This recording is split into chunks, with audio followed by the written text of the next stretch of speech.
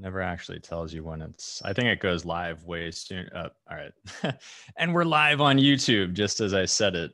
Thanks for joining us. Today, we are going to talk about cannabis aphids, everybody's best friend in the garden, with Matthew Gates. That is me, Peter Severi, and Matthew, welcome. You there? Yes. Oh, yes, I didn't hear you say welcome. I'm so sorry. Yes. Hello. I'm Matthew Gates, the Integrated Pest Management Specialist, and I'm very excited to talk to you about cannabis community's maybe number one or number two worst pest. Right. It's definitely up there. So you want to just, so this is going to be kind of presentation format, correct? Sort of, yes. I definitely have an agenda that I've taken the time to sort of write down and articulate. I did send you some captions or some pictures, a lot of which are taken from a YouTube video that I made on the cannabis aphid. And they were Got it. just so good as a teaching tool, I thought I would use them here too. So if anyone wants to see them again, they can do that on my YouTube channel for the Cannabis Aphid Pest Primer. So this is like a presentation in that vein. Got it. All right, you wanna jump into it? Want to drop some knowledge? Yeah, absolutely. I think I'll start off by just sort of talking about the cannabis aphid in a general way to sort of help people understand what it is and the context of what an aphid is very briefly. So aphids are part of a family of the insect order Hemiptera, which are insects that use a sucking mouthpart to extract usually phloem, sometimes xylem, the fluid channels in the plant. They often have a very close symbiotic relationship with bacteria, and that helps them process this food. They have a lot of physiological adaptations, allow them to process plant defense compounds, and these symbiotic organisms help too. Um, Aphids, so specifically the family or the order Aphidoidea or the family Aphididae is massive. There's a ton of different kinds of aphids. And there's two main things to know about aphids, including the cannabis aphid, which is that they have what are called telescoping generations, which means that they're born pregnant and they reproduce clonal offspring. So you have this really sophisticated physiological adaptation that allows them to reproduce very quickly without the need for fertilization. And it does occur for a lot of aphid species, but somewhat rarely. And especially for other aphid pests too, this is often the case. They don't necessarily need a male at all. And a lot of times, sort of like greenhouse, especially populations and that sort of a thing, they don't necessarily act like they would outside where there's seasons because they're protected from that. So the environment has an influence on their physiology. They'll make a bunch of asexual clones of themselves, and then something will happen with the plant. Maybe the nutrition changes, or it senses that it's dying, or the season changes, and they are responsive, and they start to produce females that will make eggs and not clones. Then they overwinter as eggs, and then they come back again, or they produce flying forms that will go to colonize other plants and then lay eggs and then overwinter or stay in that way. So that's a very brief summary about aphids in general. And cannabis aphid is like this. Cannabis aphid reproduces by telescoping generations. So it's a very, very sort of present pest when you get it. And it only takes one or two to get into your area to have a big colony kind of erupt if you're not scouting appropriately for them. So that's a major way to sort of avoid them just on the onset, is to scout for them. Have a scouting program, have somebody who checks the plants underneath the leaves, on the stems, take samples, make regular samples, and also you should have a plan for getting rid of them too, but I'm getting a bit ahead of myself. Are there any questions or comments from you sort of at this juncture? From me specifically, no. We can go to the YouTube audience, but I just carry on and I will monitor the chat.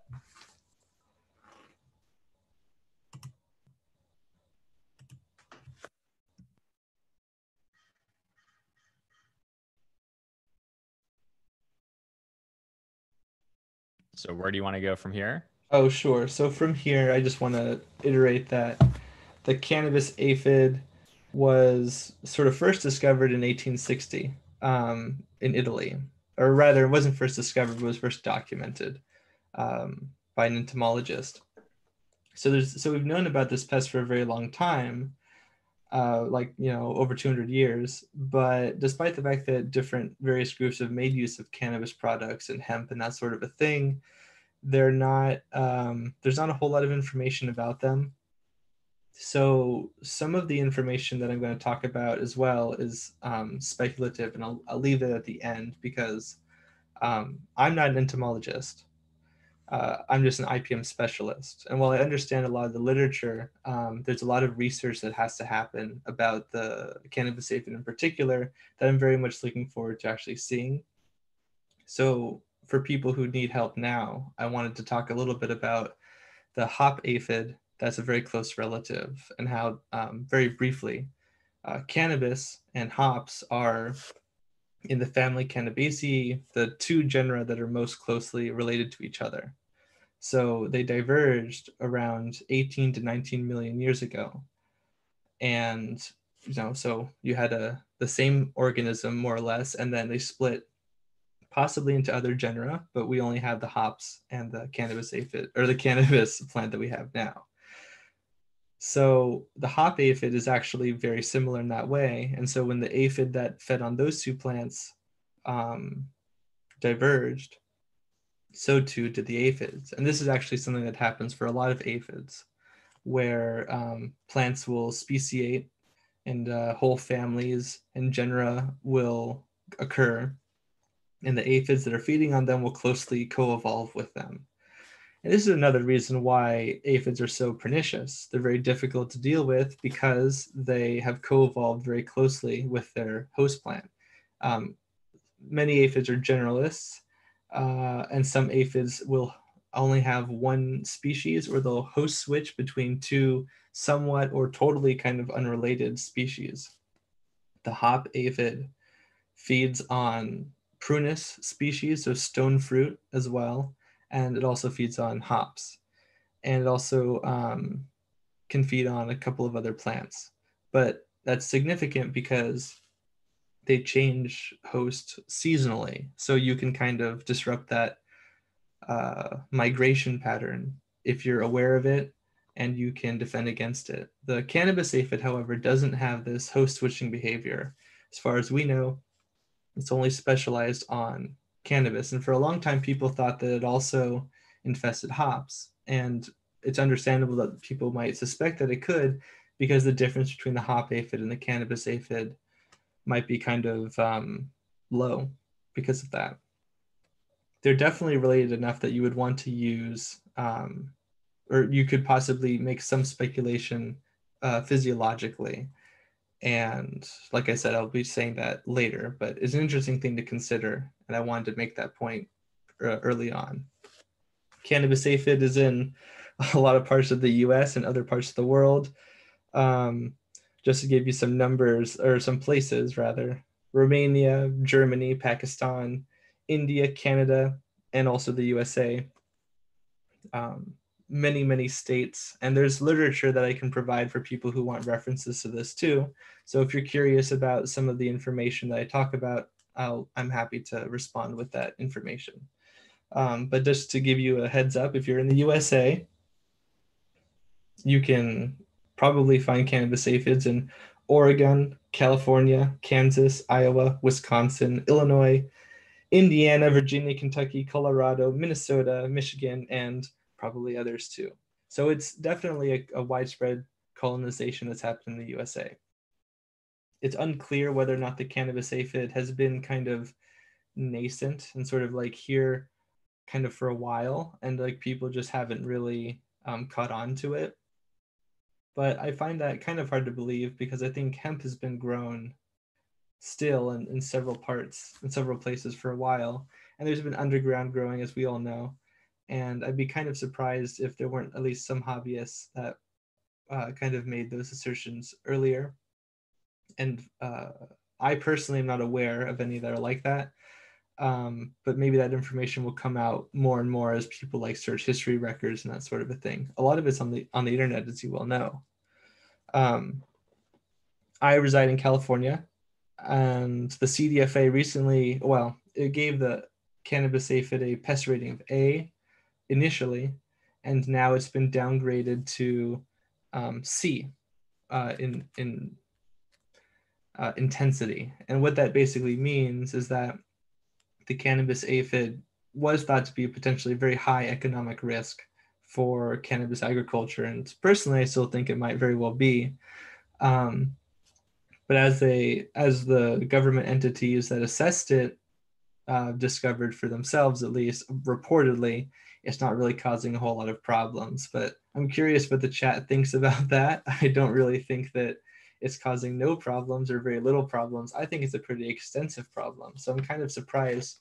That was one of the pieces of information that I had written down earlier, and then I decided to fact check myself just to make sure that I was right about several references that I've been using in the past. And lo and behold, it's a C level instead of an A level. So I found that kind of interesting. I should have probably mentioned some of the pictures. I'm so sorry. I had some up here about aphids. Maybe it's a good time to talk about that. If you could go to the slide. Are you ready? Yep. The slide with it has a diagram with a bunch of lines. This one? This one. That's correct. So this just kind of is sort of a graphical representation of how the aphids, just for people who were curious, how they moved from feeding on conifer plants all the way up to feeding on flowering plants, and then diversifying as all of the flowering plants diversified too. So they followed that coevolution pretty closely. So for people who are having trouble with aphids, you should know that like aphids have had a very long time as an insect group to co-evolve with plants. They have very sophisticated ways to defend against plant defense compounds and other sorts of aspects of the immune system. Aphids also represent something close to, like in some reported literature, 50% of plant virus transference. So that's very extensive. And a lot of other hemiptera that feed on phloem also have this capability too. So I just wanted to bring that up as well. For people who are curious what the cannabis aphid looks like, I probably should have started at the beginning, but I have a photo that shows some morphological traits of aphids. Sorry. This one? Yes. So you can see that it has what we call a lacry.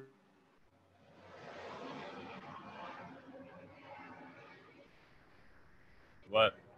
Sorry, Matthew, I just accidentally muted you instead of me. Can you say that again? Can you start from the top again? What are we looking at here? Absolutely.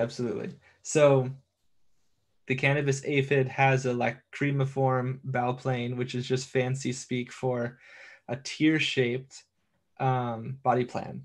So it's got this like teardrop kind of shape. It's usually a pale green color, as you can see from the photo here under a microscope. The thing about all the Phorodon species in the Phorodon genus, they have these antennal tubercles, which you can see on the upper left. And this is not going to tell you necessarily by itself that a cannabis aphid or an aphid that you're seeing with these tubercles is the cannabis aphid, because the hop aphid has them. Other Phorodon genera also have them. So it's a morphological trait down to genus, which is very useful. And then if you can recognize the sort of the body shape, and I think I have a picture that I included with the adults, what the adults look like, but I can't remember. I did not. If you want to see an adult with the flying, with the wings, the Alades. Do you want to just text it to me and I'll show it? I could probably email it to you really Sure. quick. Yeah. We live in the future, after all. Sorry. So you also had this stuff. Oh, right. Let me explain that too. So one aspect about their physiology is that aphids produce what's called honeydew. So they kind of work like a living tap. They put their stylet in the plant. They suck up the phloem from the sieve elements, and because of the pressure difference, it's kind of like trying to put a shunt into like a hose. There's a lot of pressure proportionally that's going to be coming out of that sieve element. So they fill up on this phloem, and they have like an intestinal tract that basically has to work like a mesh screen, and it kind of like well, I won't get into those details basically, but what happens is that they can't really take care of all of the sugars and everything and the amino acids that they want to make. So they make these things called honeydew, these little droplets, and it's a waste product, but it is dropped from them, and it fills up the canopy, the lower canopy of plants, or on tree trunks, or on whatever. Many hemiptera do this as well, that feed on plants anyways. And so this is called honeydew, and we call all of these sort of secretions honeydew. But it's a substrate for a fungus called sooty mold. Sooty mold is not actually pathogenic to the plant, but it is an epiphyte, so it does exist on this honeydew surface, and it does lower photosynthetic ability because it blocks out the sun, obviously, to the chlorophyll below. So you should get rid of it, but it's a great sign. If you see this, you're probably dealing with some colony of hemiptera very close by, usually vertically. But yeah, let me send you this. Actually, I could probably just send you the video and maybe a screenshot. Yeah, let me make sure I'm not muted. Send me send whatever you can. Yeah, sorry about that. Yeah, let me put this in the chat for you. Look at that. That's one of the reasons why I chose to use this presentation format, because I knew the references would be easily available to people, even people in the chat, if they wanted to like look at the pictures again. So there we go. And it's just to give you a timestamp. Let's see here. Wait, I think you just sent me a link to our live video. Oh, I was like, that's oh my goodness. Let me do this. So yeah, for anyone else who wants to follow along, they can find the Forward on Cannabis Pest Primer video on my YouTube channel, Zenthanol. Sorry about that. Yeah, and the timestamp is, let me see here.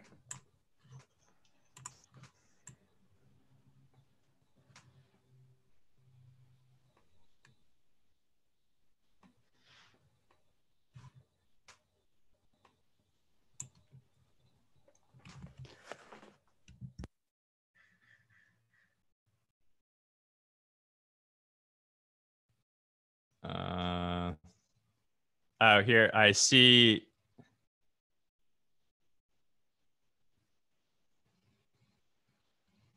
All right, what's the timestamp or ballpark?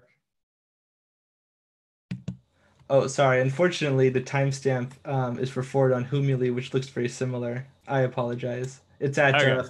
401, but it'll work out for morphology purposes. Yeah.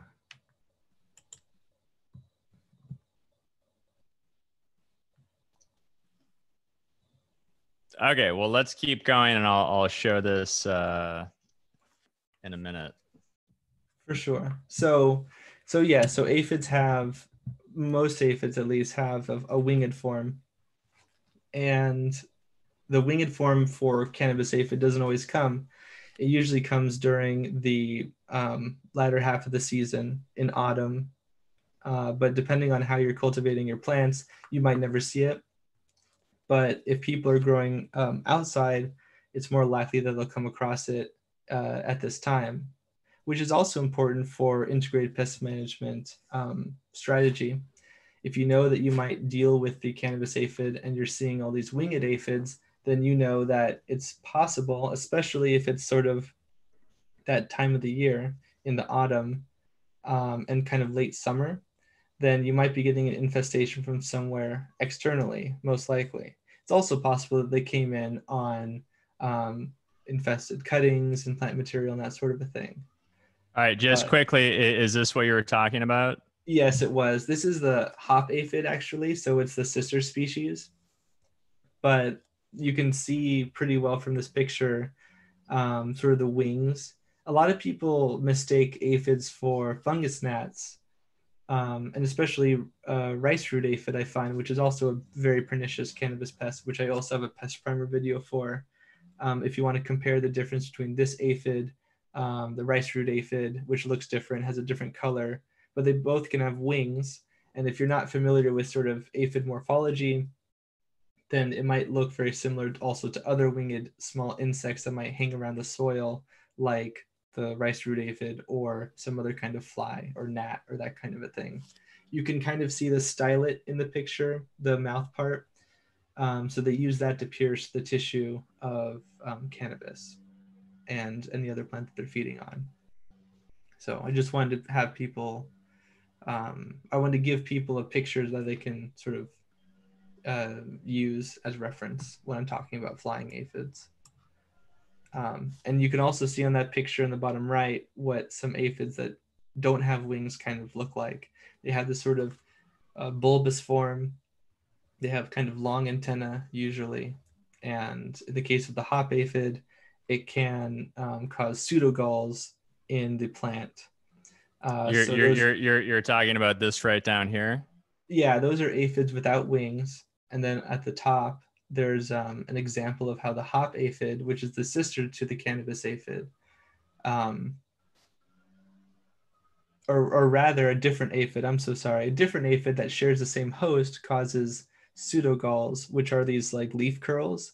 Some aphids and other organisms can produce galls in plants through their phytotoxic saliva or through pathogens and that sort of a thing. And it creates a defense where they can hang out and not be affected by predators, which is really adaptively helpful. And so what happens is that the hop aphid can feed on these plum aphid plants, or the same plant, but they can feed in the shelter and they can reproduce and then they can come back next season. So in that way, by sharing a host, they have this other additional effect, which is just a contextual point about the hop aphid versus the cannabis aphid. Okay, so I'm trying to remember I was saying before, like when you have multiple people, you can spotlight a video and everybody sees that. And when you just pin a video, it does not do that. So nobody's seeing the slides, although I've been diligently showing them in our conversation. So anyway, all right. So this is what you were talking about, just because now people can definitely see my stuff. But basically, there's the adult hemp aphid, right, or hop aphid, I should say. And then this is what you were talking about as well. So carry on.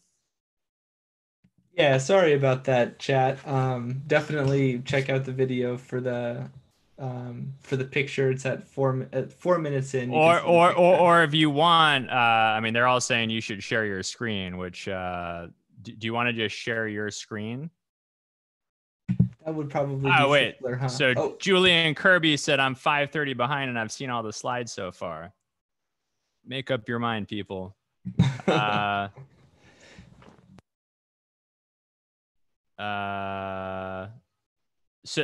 can you try to screen share?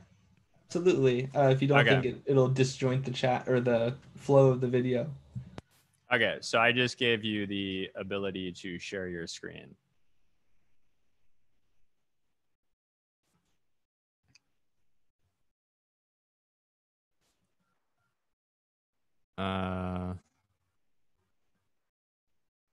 Yeah, we're working on showing Matthew's screen. So let me know when you do you see the screen share option? Yeah, I'm trying to get the right place.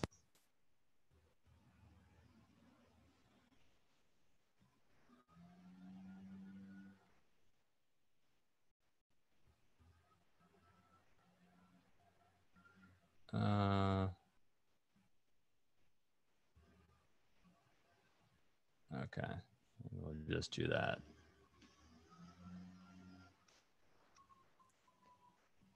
And there I am. We'll do us next to each other. All right, you started screen. Oh my God, look at that. There you go. Clear. Is it clear? Yes, Cool. Okay. Can you see my mouse? I can. Excellent. So, all right. So here you can see the wings.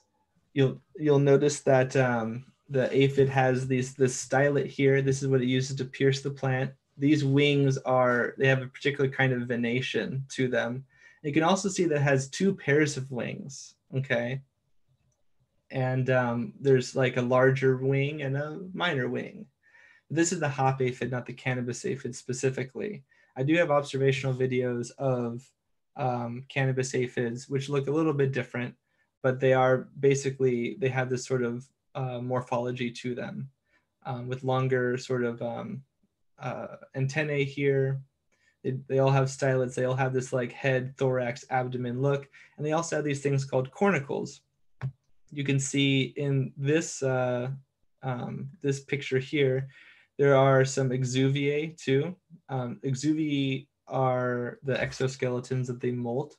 So they go through many molts as nymphs, and then they become adults. And then when they're adults, they can lay their clonal offspring or eggs, depending on the season, whatever's happening. So this colony here has a bunch of smaller nymphs. And you can see some subadults that are going to become winged forms because they have these wing buds here. And you can see the antenna and the eye, and I think this might even be the stylet. But see, these are wing buds, and those will eventually turn into wings. These are probably, I believe these are adults, yes, at this size. And it's possible that some of these adults birthed some of these nymphs in this colony. So there's a nice colony picture here for reference. And then can you see I have the video on now. Can you see this, the Zoom meeting? Is it recursive? What do you mean? I see the same. I see the adult hop aphid. Oh, never mind. I see. The here you can see on the right the pseudogall that I was talking about, and the plum aphid causes that, not the hop aphid. But the pseudogall allows the hop aphid to live in there, reproduce, not be attacked by predators and parasitoid wasps, and then come back next season because they have this shelter that they're appropriating from another aphid entirely.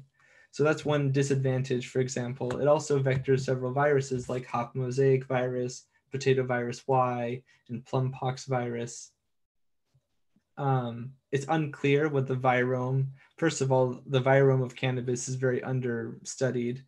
So it's also unclear whether or not cannabis aphids can vector viruses, whether they do it naturally or they can pick up other viruses in a novel way. We don't really know about that either, which is another aspect of entomological research that I'd really like to see a lot more of.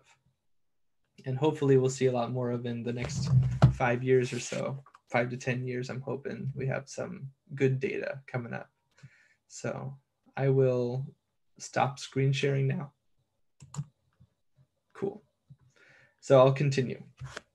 Unless you want to field questions. Why don't we jump into some questions?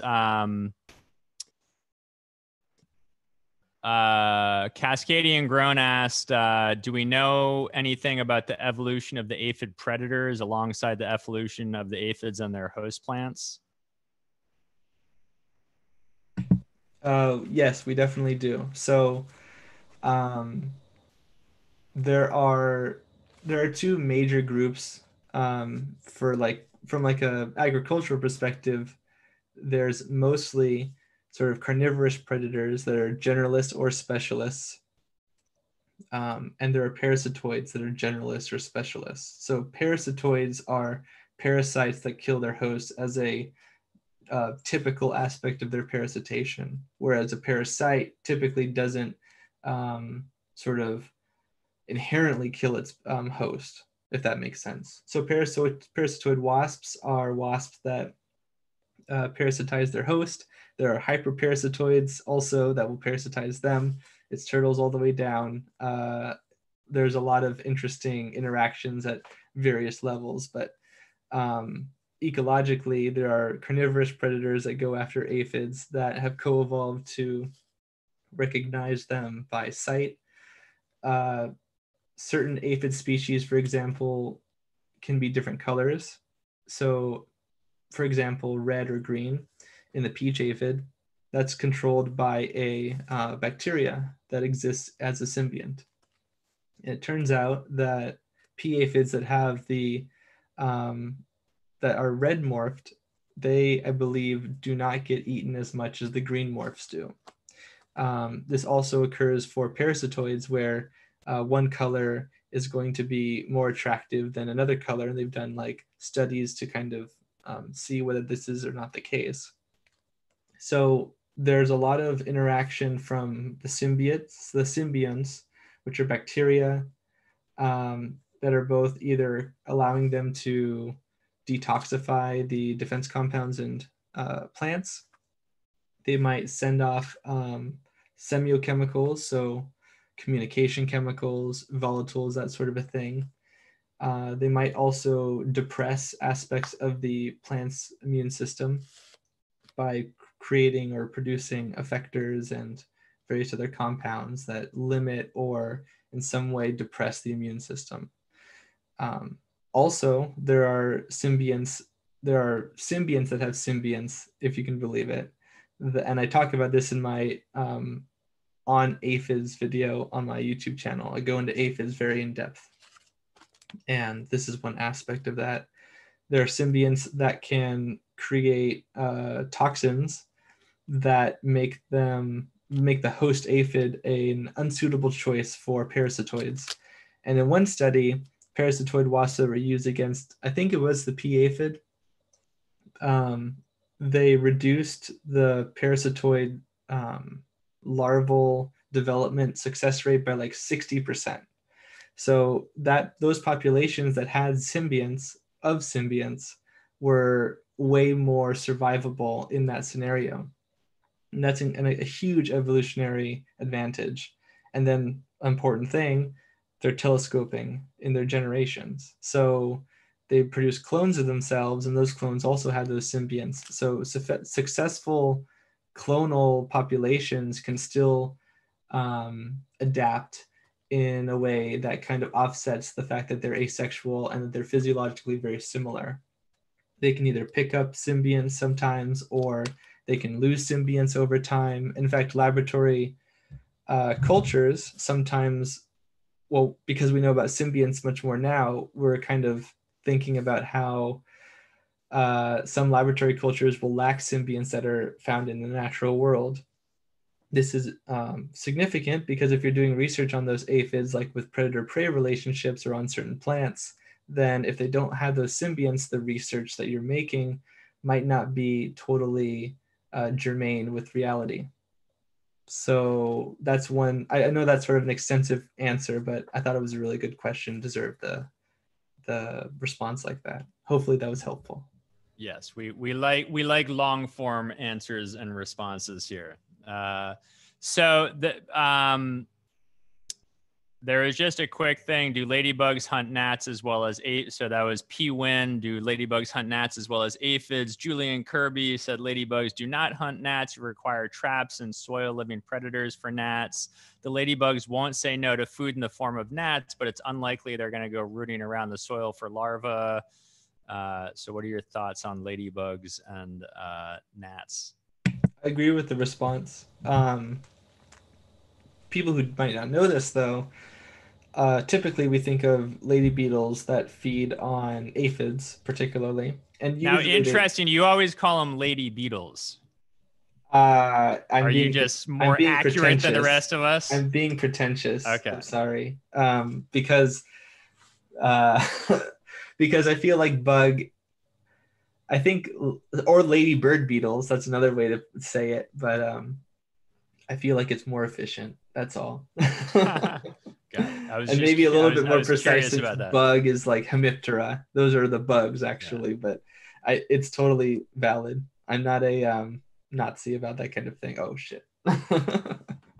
So Rob said, can you talk about the winged root aphid and strategies to remove from indoor gardens?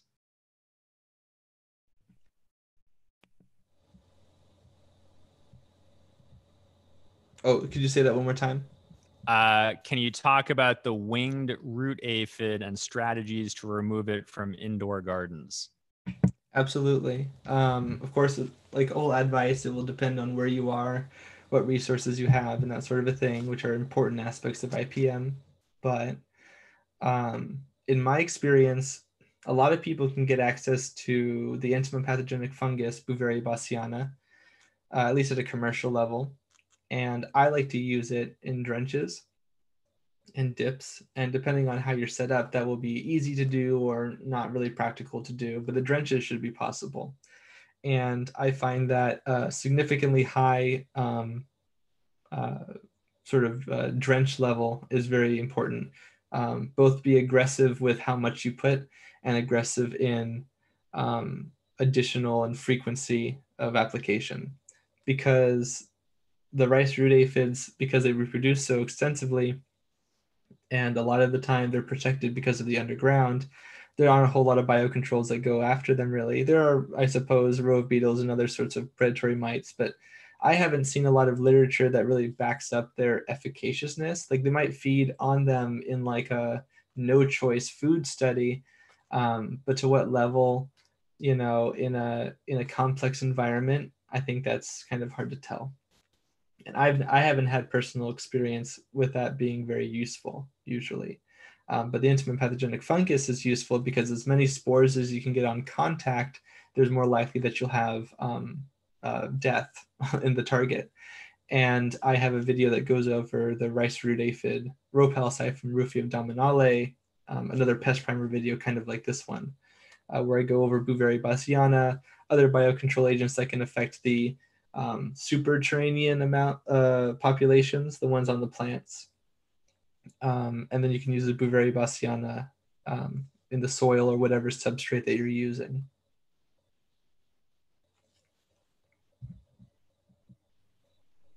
So Stu Moose said, I sprinkle diatomaceous earth on anything that moves, works well. And then Julian responded, I've been feeding my garden too well. The pests don't respond to DE anymore. The ants actively make tunnels through it. That's an interesting observation. So in my experience, diatomaceous earth isn't very effective, but it depends on how you apply it, I suppose. And if you have a small enough colony, the thing that I find is difficult is that the diatomaceous earth will hydrate really easily because it's made up of, silicate fragments from marine not arthropods, but marine microbes, diatoms, right? Diatomaceous earth. So if you apply DE and then you hydrate the DE, I find that the DE isn't very effective afterwards. So I'd be curious to know how that's worked for them.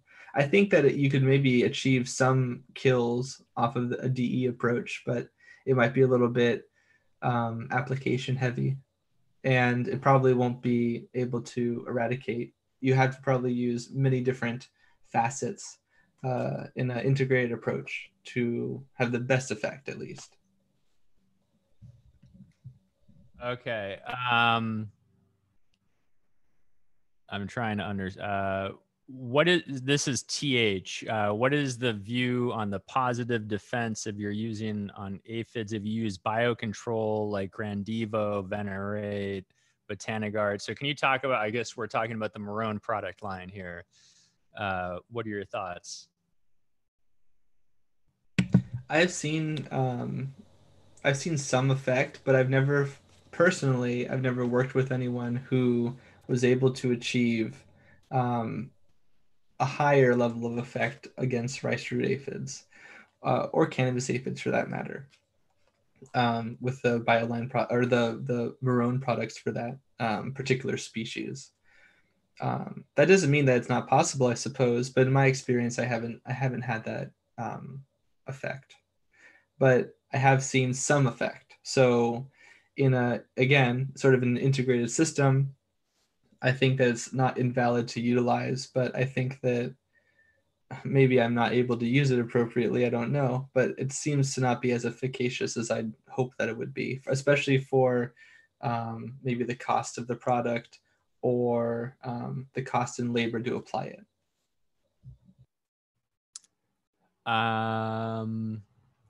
Could go in a lot of directions here.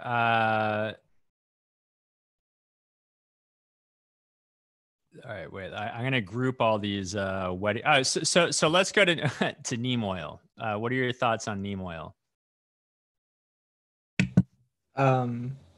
Neem oil is an insecticide. It is mainly azadirachtin. There are other compounds that can be in neem oil or neem products, some of which are not inherent to the neem tree, like adulterants or pesticides that might be applied to the plant and then accumulate through the extraction process. So that's something to watch out for. Azadirachtin and the related compounds in neem products also can have an antimicrobial effect. In some research, I've seen that they can have some antimicrobial effect, but again, translating to a field situation and the complexity of that, I don't really know how antimicrobial it will really be. It's kind of hard to judge that. But azadirachtin is an effective insecticide. It's a neurotoxin, and that's the way that it works on the insect and some other arthropod physiology too. As far as like using it, some places it's not allowed, and in other places it's allowed. But I would recommend against using it in flour, because I don't think that it's a great thing to potentially have residue for. And although it's a contentious subject, I generally feel that way about a lot of different things in cannabis, and not necessarily just azadirachtin, just as a means of like quality control. Yeah, but from like a home grow perspective or from a commercial perspective, even, I think it's an effective insecticidal agent for a lot of different insects and arthropods. Got it. Yeah, we may come back to neem. We got Clackamus Coot who said neem oil for the win. So let's emulsifiers. Castile soap is a great. That's Cascadian grown. Castile soap is a great emulsifier. I'm going to answer Martin Kimberly. Are wood lice a problem for plants? Not typically, no. Oh yeah, you can read the chat too. You can pick questions. Well, I appreciate your help, man. All right. So Spartan Grown, can you please ask Matthew if he views neem meal as a soil amendment, a positive for IPM? Definitely, it can be. Obviously, it depends on your. And so, like in Spartan's case, shout out to Spartan Grown, shout out to Clackamus Coot. Recently made more and more of an acquaintance with him, and I'm appreciating the interactions greatly. But so, like, if somebody is trying to have a certain or cultivate a certain kind of soil microbiome, then ostensibly neem oil may have a negative effect on some of those microbes. And unfortunately, the most intellectually honest answer I can give you is that we don't really know to what extent that would be. I saw somebody mention in the comments the sort of photoreactivity of azadirachtin. They said that the sun might break it down. And while that might be true, it still might be able to do some sort of damage. And in a meal form, it might last longer, have a longer residual. It's not just azadirachtin. There are other compounds that can have various other effects. And so it's a cocktail. It's really a cocktail of different compounds rather than just azadirachtin, but it's mainly azadirachtin that people are thinking of with neem products. So which in the short answer, yes, definitely. But you should be aware of that particular, facet. Let's take two different case studies. One would be someone who already has a healthy aphid population, and then the other one would be they don't have the aphids yet, and you want to be preventative because they're probably coming. So, like if you walk onto a farm and you're noticing a lot of obviously it's one solution is to kill the whole crop and start over. But if you're going to salvage it, it's, annoying, but still relatively under control. What's kind of like, are you first starting by spraying and trying to kill the living aphids and then, maybe making sure that the plants have enough available nutrients and then introducing the predator bugs? Or what's your, obviously every situation is unique, but generally what's the 1, 2, 3 punch of combating the aphids? So generally speaking, so comprehensively, hopefully I'll start with what you do when you don't have aphids and how you sort of prevent that. With the cannabis aphid in particular, you want to have already, just as a basic thing, you want to be scouting. If it's a home grow situation, then you want to be checking your plants either every day or at least every week, depending on how many plants you are. That's going to differ in how much time you can afford, which is why I like to say that it's good to just do like a sample, like make sure you do a certain percentage of plants, maybe randomly every week. If it's just 4 plants, that's really easy. If it's like 20 or 12 or whatever, then it's going to be more. Same in a commercial situation where it's much more important to take random samples and that sort of a thing. And so hopefully you would find a colony sort of in an isolated space, and that hopefully you would be detecting multiple populations at the onset. And so at that point, you would be able to apply an aggressive approach and get rid of the populations quickly. If you, one option is you can simply cut the material if you think there's only very little. If you do like a more intensive scouting and you follow up and you don't really find any other areas with the cannabis aphid, which unlike the rice root aphid, it doesn't have a hypogeal or subterranean lifestyle. So it's only going to be on the plant, on the green parts of the plant. If you can cut that material away, that might just be the easiest thing to do. It's very low labor, it's very low stress, and you don't even have to apply a product. So in that way, you're kind of being frugal, right? If you find that, in fact, you have a much more serious problem and that cutting in that way is not going to alleviate the problem sort of very easily, very quickly, or you don't have the time for whatever reason, and you're still in a vegetative state, there are many pesticidal compounds that are available. It depends on where you are, of course, but I like to use Bouveria bassiana. I also like to use various horticultural oils. Many people suggest Suffoil X, for example, to apply, and I've had great effect with that as well. Azadirachtin is an insecticide that would work. I'm a little bit. Oh, what? Is there a question? No. Look who just joined us. What's up, everybody? I'm Spartan Grown. I had it was highlighted. Hey, whoa. I like it. So carry on. You were dropping knowledge.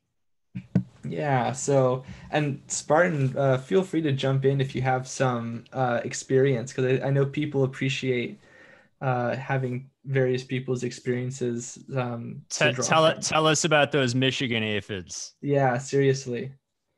I honestly don't see a lot of aphids in my gardens here. I've honestly never had to really deal with them here. I don't know, I'm sure the aphids happen, and I've seen them outside. Like I've seen them on my plants outside, but not my cannabis plants.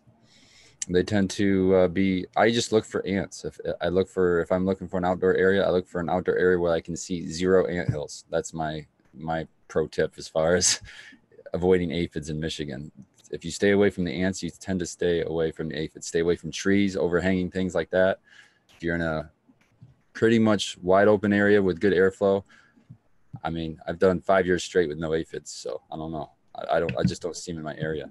And is that because the ants can be an indicator of aphids because they're mining the aphids for their nectar? For Yeah, the they actually honeydew, pick them up yeah. and move them around. I've actually shot video on my it was a burdock, that this giant beautiful burdock that was growing on its own in one of my flower beds. And yeah, those big black I don't know if they're carpenter ants, but big black ants, and I could actually sit there, watch them, pick them up and move them to different parts of the plant. Yeah, I just want to jump in here and say, yeah, they probably were carpenter ants. That's true. And then it's an aspect of the ecology from that question previously that I probably could have mentioned it as well. A lot of ants, not all, but a lot of ants will feed on the honeydew exudate, that sugary substance, not just that fungus, that sooty mold, but also ants. Some ants will husband the aphids. They'll take the aphids and they'll remove them from a plant and move them. But not all ants that feed on the honeydew do this. But at the very least, they can guard it. It's called guard recruitment in ecology. And so what happens is that the ants will feed on the honeydew and they'll protect the aphids at the very least, potentially. Or even if they're not doing it very attentively, they might, just by way of being on the plant, attack other sorts of insects that don't produce honeydew. And some of those might be predators, or they'll at least chase them away. So for the cannabis grower, this is possibly a net negative, but in the ecological environment, sometimes that's a net positive because they might chase off more damaging pests and that sort of a thing. It's kind of funny how that sort of a thing works sometimes. Matthew, enough with the softball questions. I'm bringing in the flamethrower. I think that's also a valid technique. I think that would be a physical control. You're I was killing just them. gonna say, funny enough, that's my favorite IPM technique, or not IPM, that's pest control technique, flamethrower. What model do you use? I forget. What's that? Is there a model that you're? Oh, not anything. I mean, if they make them for weeds, they call them weeders or something. It's just a little torch. But if you don't have that, a dab torch will work. You know, any amount of flame will do the job. You might have to put a little bit of gas on it, but it'll work eventually. You know, it's definitely the case on various agricultural properties. Farmers. Oh, Clackamas Coot. Hello. How are you? Good. How you guys doing? Doing Great to see you, Jim. Can I demystify Nemo once and for all? Okay. Please do. Probably not, honestly. Okay. See this? This book, the author spent 36 years researching it. And when he started, he had a PhD. So this wasn't loving hands horticulture, right? This was University of Cologne, 1958. He finished his studies in 1993. Okay. For example, I'll bet you not many cannabis growers know that there's 65 forms of just azadirachtin. Besides azadirachtin, there's like 4 or 5 forms of nimbin. The way that neem oil works is this. Some of the compounds prohibit the larva from developing. That's a good thing. Some of them prevent the larva from even eating. They regurgitate what they ate. The reason that one company in America is named the Ahimsa Foundation is because Ahimsa is a Hindu thing of not causing harm to another organism on this planet. And so you can drink as a direct. I wouldn't recommend it, but it's not going to kill you. It's not a poison. If you go into an Indian, kills things, it's a poison though. What? It's definitely a poison. No, sorry. I mean, if it kills things, it's poisonous in that way. It's a chemical agent. But you're saying it's not lethally poisonous to people? No. Well, if you went into an Indian store, a market, we have quite a few because of Intel and Nike, you would find that almost every haba, a health and beauty aid, contains neem oil. Over 71% of all the Ayurvedic preparations, which you could correlate that to TCM, traditional Chinese medicine. But in the Indian Ayurvedic and the other one that applies to the Jains, and I don't remember, I apologize. But over 71% of the preparations have some form of the neem, the root, the bark, the leaf, the oil, the kernel, the meal. See what I'm saying? You have 5,000 years of history we can look at. Like I said, I had a drink, I didn't like it, but it was a carbonated drink with neem oil, a beverage, something that you would, if you were Indian, I suppose you would enjoy it or something, if you had had it in your youth. But for you and I, you're going to be vomiting. Kind of like with me and I don't know, just some food. It may not be pleasant, but that doesn't translate into being poison. Well, what I mean is that it's poisonous to the things it's poisonous to. That's the articulation I mean. So that does make it a poison, just not poisonous to people maybe, or to a certain extent. The dose makes the poison, really. Well, yeah, that's anything. Even water, I guess, supposedly would kill you in the right way. I guess the main question is, does it kill? What's its effect on microbial populations, right? Okay, that was started by a guy by the name of Scotty Granola, who got a shake and bake degree from Elaine Ingham, and now he's running around claiming that neem destroys microbe. I've been using neem for over 14 years. I don't think my soil, if you look at my plants, have suffered any. Now, as a matter of fact, I'll find it and send it to you, Peter. In one study, it was interesting because it was done by a cannabis person. And what they found is that in these teas, what do you call them? Compost teas, whatever, ACTs, whatever.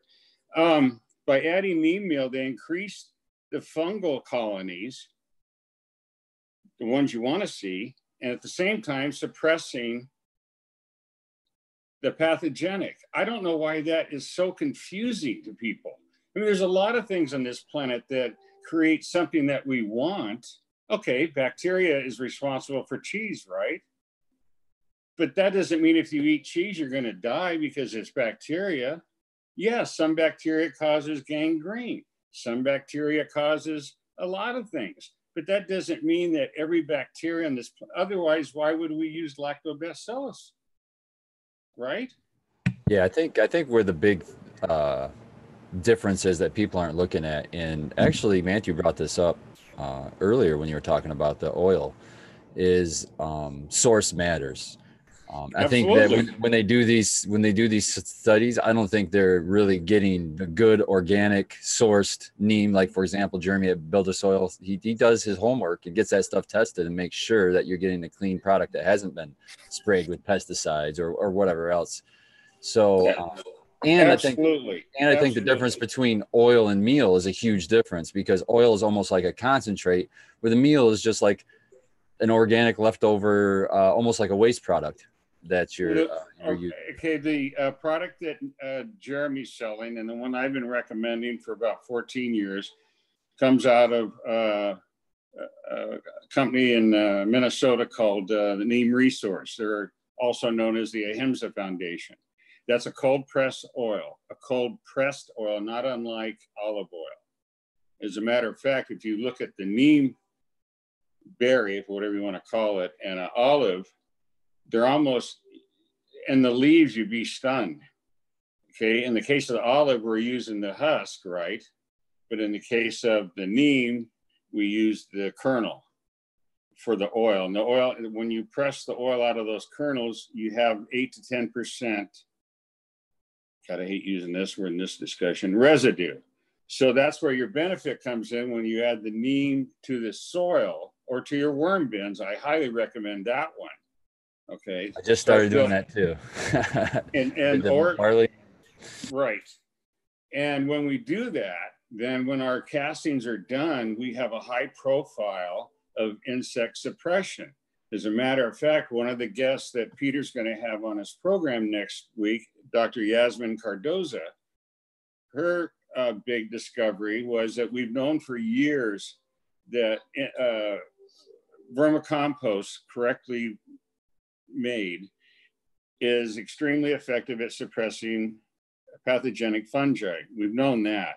What she proved about 5 years ago is that, guess what? It's also effective at insect suppression. How cool is that?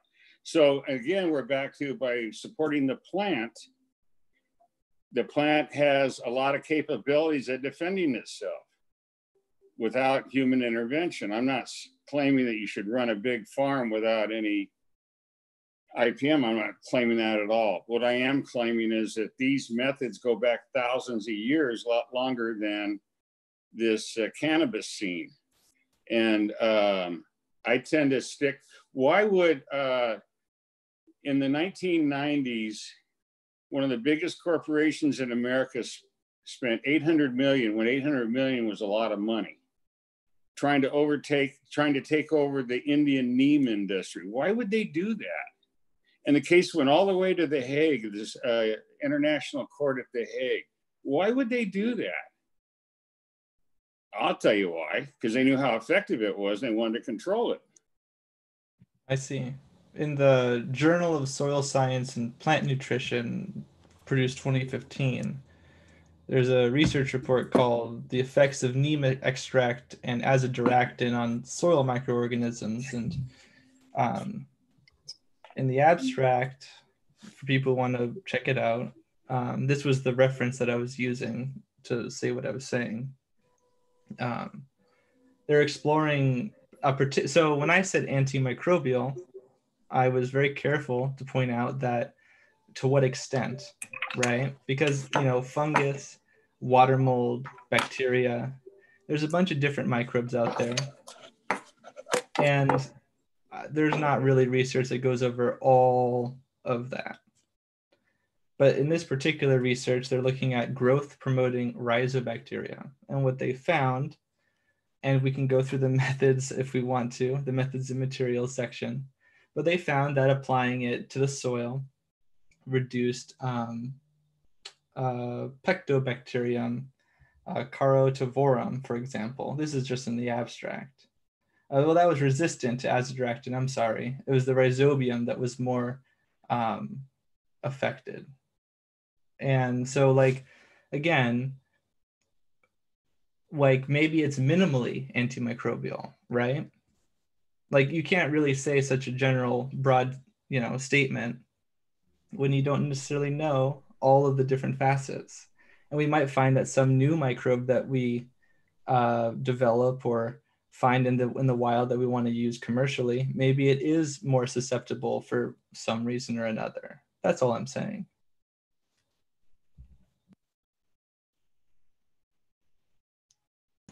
I agree with that. I just think that if that was the only drawback to the product, then, in my system, in my organic grow, I'm adding so much, life with just the worm casting component alone that I'm sure I could afford to lose some microbes if I can get that IPM aspect. Plus, there's a NPK to it. I mean, it is an organic input that you're adding to your soil.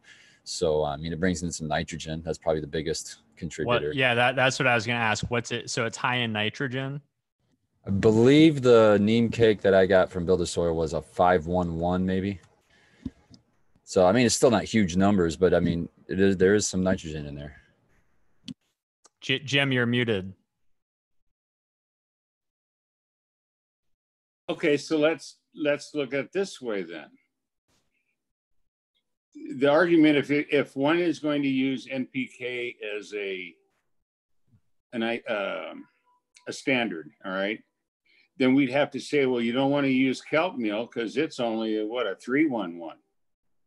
Oh, well, let's knock out alfalfa meal, okay, because it's only, and see what I'm saying? So we're back to what, blood meal because it's 25-1-1, or, I mean, you know. I wasn't saying it as a bad thing. Oh, not you. No. It's like a bonus. You're getting some nitrogen on top of IPM. Oh, I'm sorry. Hey, Spartan, you misunderstood me. That whole thing about in terms of an NPK is what I was trying to say. Okay, neem tree, like any other good tree, is an accumulator. So when we look at the neem meal from the berry, the seed, whatever, it's a full spectrum, just like kelp, 83 elements. But I wouldn't ever make the argument that, well, because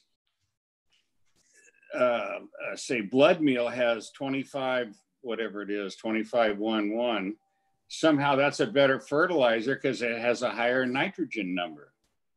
What you could say is that it has a higher nitrogen number. We're going to talk about nitrification. We're going to hold that nitrogen in the soil. How are we going to do that? See, those are, I mean, that seems to me to be a broader discussion than to isolate the NPK of this or that material. It seems to me that, okay, here's a better one. Let's say we take worm castings and let's say we really do it right. We do everything perfect. Textbook. When we get done, we're not going to have a big NPK. In fact, the NPK person look at it and just laugh. I can do better with steer manure from Walmart. So see what I'm going with this? It just... Yeah, NPK doesn't really tell us a whole hell of a lot. No, it would be nice if they would tell us exactly everything, you know, but yeah. Right. It seems to me that, you know, let's look at the compound. Okay, look up azadirachtin on Wikipedia and just look at that molecular structure. Where the thing came in about azadirachtin is that the FDA about 3 or 4 years ago went after Azamax and Azatrol. And I don't remember which one's which. One's that advanced nutrients guy up there in Canada. And the other one is General Hydroponics, I believe. I believe that was the... And so those two products are extracts, and they're extracted with solvents. Well, yeah, I don't need to have an investigation to tell you you're going to have residues on your plant if you're using azadirachtin extracts, but that has nothing to do with neem oil. You could say the same thing about cannabis, that if you make a really powerful extract like RSO, okay, that this amount will really cause you some kind of a physical or maybe a mental reaction, okay? I don't know that, I'm just saying, let's say that's the case. But that doesn't mean that the guy that twists up a doobie and takes a couple of hits is the same thing as taking, you know, a half ounce of RSO. No, a half ounce of RSO will make you go to sleep very fast and for very long. Right, exactly. But I'm saying the same thing about over here, that when you talk about an extract, especially when done with solvents, especially what would you expect to happen? And who would trust Mike Amaranthus at Advanced Nutrients? And that thing too is like their source material. If they're using where they didn't have good growing practices. Just for the record, I would. Well, wait, no. Mike Amaranthus is the fungi researcher. You're talking about Big Mike from Advanced Nutrients. Yeah, right. Oh yeah. Big Mike. Yeah. And yeah, let's not be slanderous here. No libel, please. Do you think I could continue with my presentation? Absolutely. You got the peanut gallery heckling you, but we know you can stay the course. Go for it. Yeah, but I would like to let Coot finish his thought though. Oh no, I want to say is that when we look at products that never hit the scene. Okay, this is an extract from a cannabis company or a cannabis supplier, if you will. General Hydroponics. I mean, come on. Advanced Nutrients. Come on. And so now the meme is that, oh, well, neem oil will kill you. Neem oil will kill your plants. Neem oil is going to disrupt your microbial. Like I said, I have documentation from people that spent over 38 years studying. I don't understand what this, anyway, that's it. Yeah. I recommend neem. I always will. Nothing's going to dissuade me. Like I said, I got 14 years. That's it. And I'll just put in that you've convinced me, after listening to you, you've convinced me to try it. So I'm going to try it. I'm not doing the oil to sprays, but I am doing the neem meal. So I'm dipping my toes into neem. I'll do the neem. I think it's sometimes called neem cake too, but I think the stuff that I ordered was from Build a Soil. That's an American thing. Okay. Everywhere in the world, we refer to every seed, when you press the oil out of it, there's a residue. You can call it a cake, but in this country, we call it a meal. I don't get it either. So if the package came from England or India, it would probably have the name cake on it. But if it came into America for the American market, because it's all processed in Mumbai, and so there they would put the name on the bag, but that has to do with the contract with the end user, not user, but the end distributor in America. So that's the only seed that doesn't apply to is alfalfa. Can you imagine trying to press oil out of alfalfa seeds? Okay, so anyway, that's it. And I didn't mean to interrupt. I just, I think the neem, because of its religious component in Hindu and Buddhism and Jains, it's got 5,000 years history. It's been used in agriculture. I have never read of Indians falling over dead from drinking or using neem in their shampoos, their skin, toothpaste. But I guess my question would be, do Indian farmers use it? Absolutely. Okay. They use it.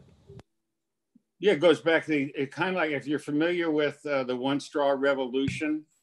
Personally, I'm familiar with their use as a direct and as like an insecticide for like a very long time. Neem, as like a dust. Oh, absolutely, yeah. So that way it's a I guess that where you and I part is on definition. A poison, iodine is a poison. If I drink iodine, I'm going to fall over dead. But if I drink neem, I'm not. I might get sick. It'd be like eating at Denny's or something,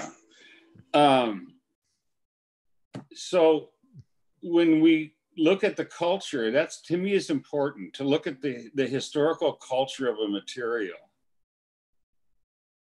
And so when I look at neem and the long history, going back to the pre-Vedic period, that's a long time. And we have a lot of academic work out of Pakistan and India, but that doesn't seem to matter with some of the detractors. I'll just leave it at that. It's not based on science. That's all I'm saying. All right. So with that, Matthew, we will let you carry on, and then we'll open it back up to the group conversation. Cool. I really appreciate the insight. Thanks a lot. Spartan, you still here? I am. I'm still here. So guns starting to smoke, so take it away. So okay, I think I have here. Oh, okay. So why don't I just hop into some of the things? So the thing about the cannabis aphid, that, like Coot says, in some cases you don't have a lot of research about something. And in the cannabis aphid's case, we don't really have a lot of research on it. We're kind of in the initial stages of giving it the focus that it needs, especially with the technology that we have now. Remember, it was documented in 1860, but it's been around for like millions of years. So ostensibly, at least. So we don't have a ton of research, but we have a lot of research on the hop aphid, which is closely related. So I wanted to bring up some speculative things about the cannabis aphid that might be useful for people who are trying to use the bleeding edge or cutting edge things that are available to them as far as information goes. It's possible that these things are relevant. I'm trying to be not too generous, and I'm going to justify what I'm saying with the research and understanding that hop aphid and cannabis aphid are very closely related, and the cannabis genus and the humulus genus are also very closely related, the most closely related of those two with regards to the other Cannabaceae in the family. So, for example, methyl salicylate, epsilon 2 hexanol, these are chemical compounds, and beta caryophyllene attract hop aphids in some research. And so this might be the case for... Just quickly, is this in one of your slides? Oh, that's a good question. Let me check. Because I can actually, now that we have more than 2 people, one of the things I can now do is spotlight video just like that. Oh my God. Can you all see that amazing chart? I can see it. Looks good. I don't think I sent it to you, but I can screen share my video.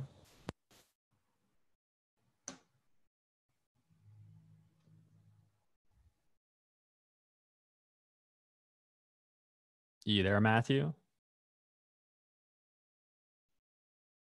Yeah, I'm there. This is the... Can you see the... Yep. Okay. So in this slide, it talks... So this is a research report that talks about... hopefully you can see it. Hopefully my mouse will go away and we can see the whole picture. I don't know if that'll happen. But this report talked about various compounds that were either repellent or attractive to the hop aphid. And I've highlighted here that epsilon murylene, germacrene D up in the top here, this top highlighted space, those were associated with the R or resistance genotypes in the hops plants that they were testing. So in other words, there was a group of plants that were considered resistant to the hop aphid and a group of plants that were considered susceptible to the hop aphid. And the ones that were in the R resistant group had a lot of these compounds, and these compounds were tested for their attractiveness, or rather for their effects on the hop aphid. We have heard of alpha and beta pinene. They see here that another researcher recognized that there are 3 markers correlating with hop resistance to aphids, and the 2 compounds that were positively annotated were alpha and beta pinene, which is found in cannabis. Am I wrong, Spartan? Oh, you're muted. Sorry, I was muted. I was double muted there. No, you're not wrong. And pinene is actually becoming more popular. I think that's going to be... I keep hearing more and more people, breeders, people I know, looking for that particular terpene. It's the old school pine-like smell and flavor. And then I'll just read here, though. I use red to indicate that this is a negative thing, and I tend to do this in my videos, though I don't always explain it. Green is usually positive, red is usually negative, and yellow might just be a fun fact. Lupulin and lupulin-like compounds that seem to drive the separation of the VS, or the susceptible genotypes. I don't think this is going to be a problem in cannabis. I don't think they have beta acids, but I might be totally off base here. But it looked like beta acids were an indicator of susceptibility in hops, for example. So there are other things they were testing that didn't really relate to cannabis specifically. But is this saying that a cultivar could be actually resistant to a pest just from terpene production?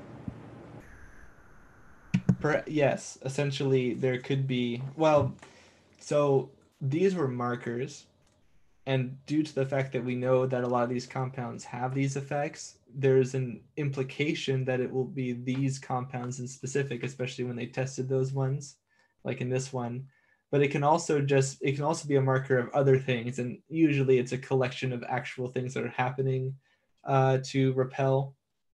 They might But is it in the right, like, for example, like when they test that it does repel in like a laboratory setting, but do they test the actual levels? Like, yeah, do we know that these cultivars can actually produce enough volume of these terpenes to be that effective on an insect? Is what I guess is the real world question there.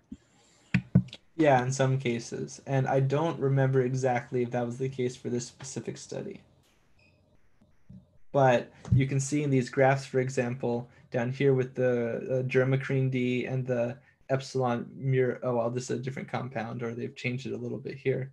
But you can see how the aphids were, compared to the control at least, they were not on it as much, I think is what they're showing here. This is like a, do I have the figure here? No, I don't, unfortunately. But yeah, these highlighted bars are showing a positive correlation. And I think down here we have the various cultivars that they were showing on hops. I don't know if you can see that in the video here. I can just see initials, it looks like.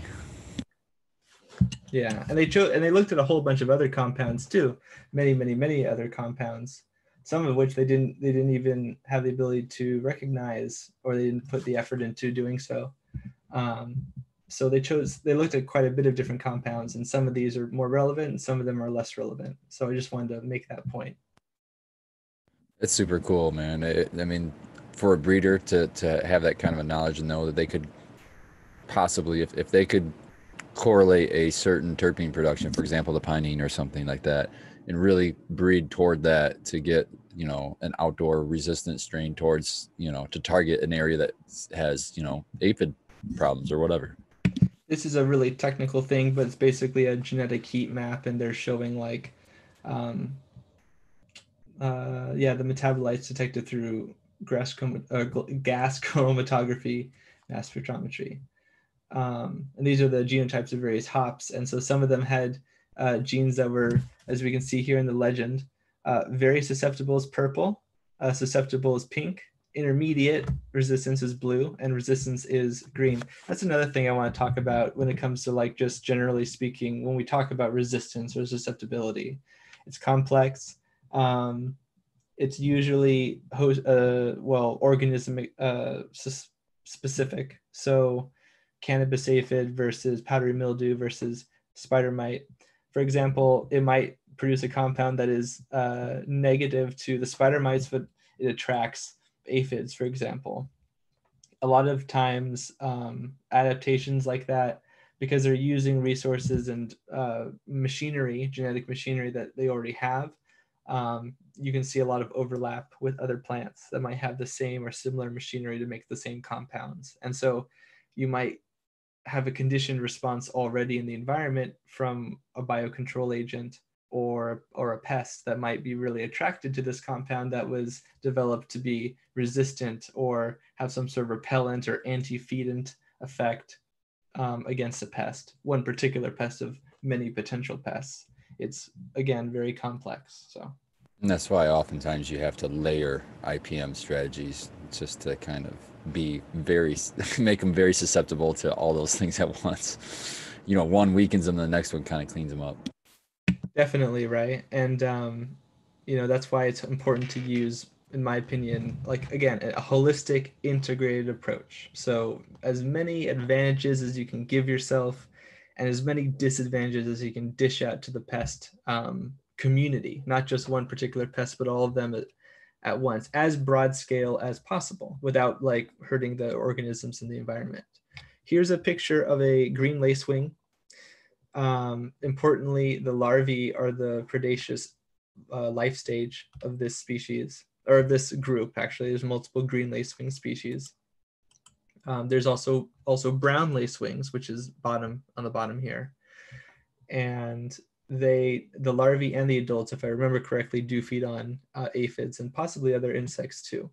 So importantly, green lacewings are different than brown lacewings, and the only other thing I have to say is that lacewings are actually pretty old as far as insects are concerned. They have a very primitive kind of body here with the gossamer wings that they can't even fold. Even beetles can fold their wings, or most of them can. Anyways, just a little fun fact, I suppose. Here's Aureus. Spartan, you use Aureus, don't you? Yes. Yep. We use those at work, man. Are they also called pirate bugs, I believe? Minute pirate bugs, yeah. They're Yes. in the family Anthrochoridae, which means flower-loving or flower bug. Just Yeah. quickly, how do you spell Aureus? Orius. I love calling them pirate bugs because they just like to stab things. They don't care what, people, other bugs. They just like to go around stabbing shit. It's very true. I just saw a video on my Instagram. Was it you or somebody else who they had a picture of an Aureus who had picked up an aphid and is continuing to suck the innards out as it walks around. And maybe this was on LinkedIn, I don't remember, but it was very humorous. And Like he's got a slushy. He's just walking around taking a yeah, stroll with a seriously, slushie. it's very efficient. It's actually a quality of biocontrol agents. It's called a type 2 response. So usually, if you're eating, you can't process a meal as a carnivore usually, and also search for food at the same time. But in this case, it kind of was, so it worked out. Other biocontrol agents here, hoverfly larvae. People see these all the time and think they're caterpillars and kill them. They are not. They undulate. I think that if I let the video go, yeah. So I have a video on my YouTube channel. This is where I took this footage from. But if I let the video go,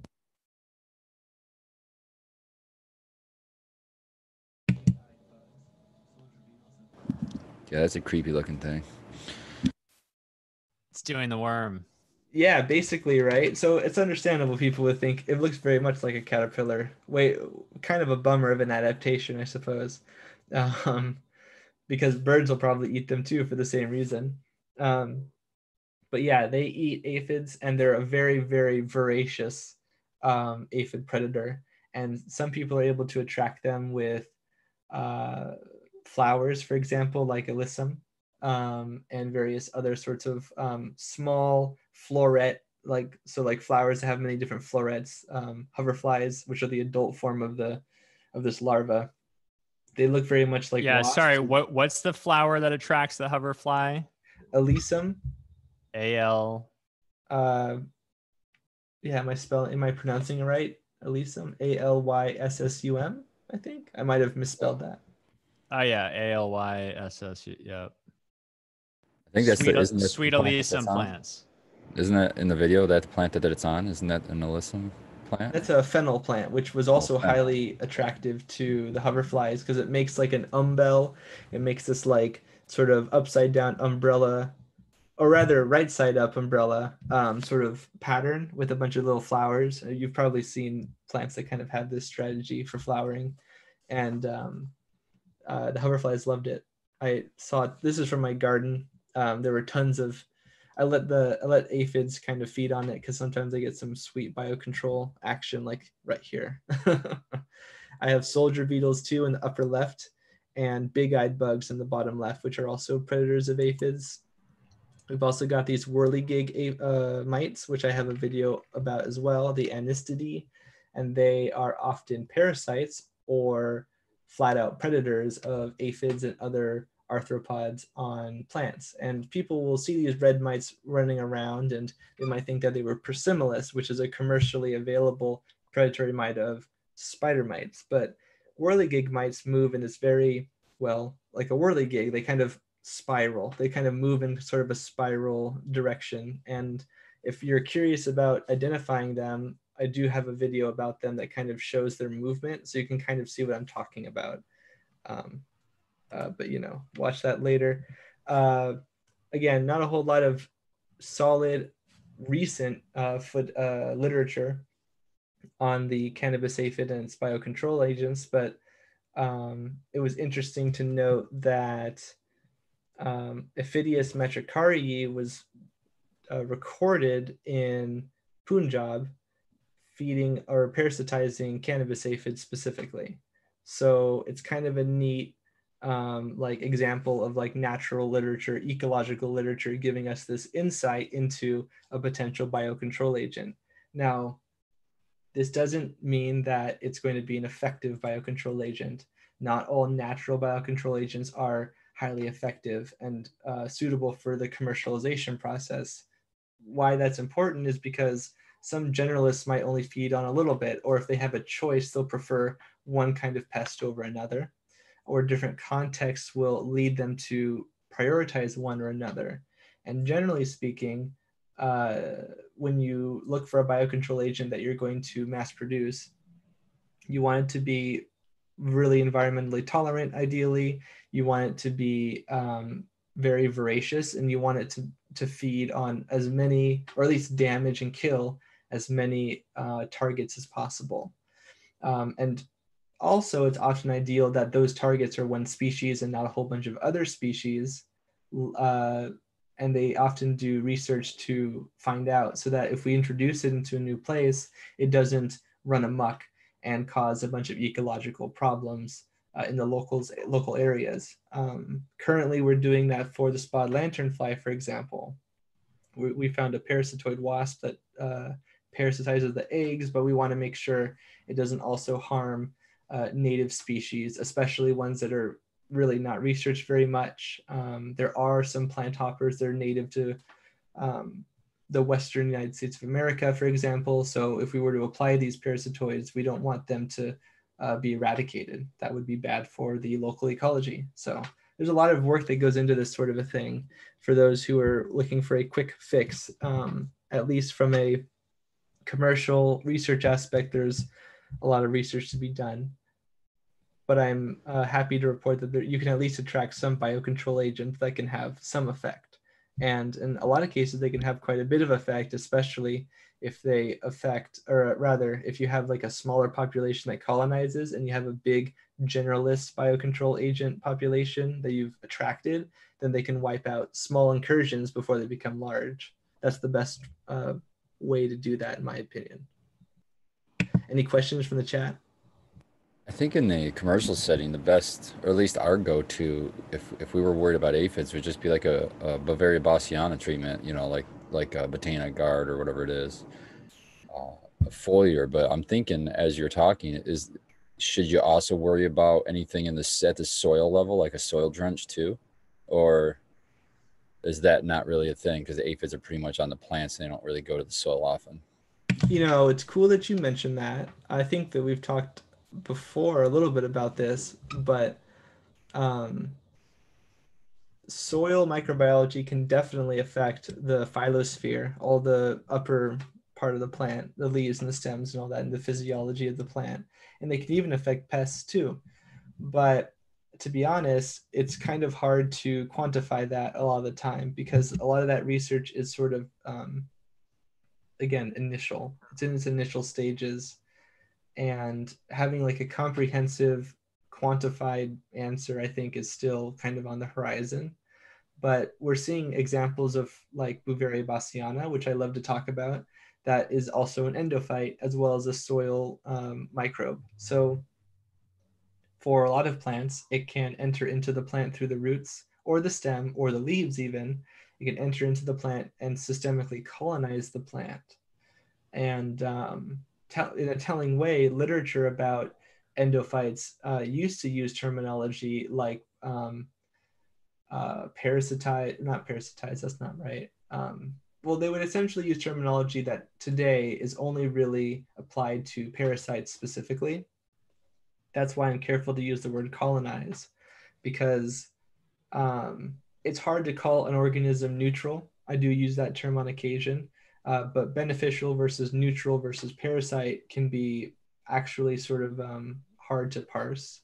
And there's been cases where we find that something is beneficial, and it has a lot of beneficial effects. Maybe it's a chemical compound, maybe it's a biocontrol agent, but then we find that it has some sort of side effects that could be really negative for some plants or other sorts of scenarios, or not.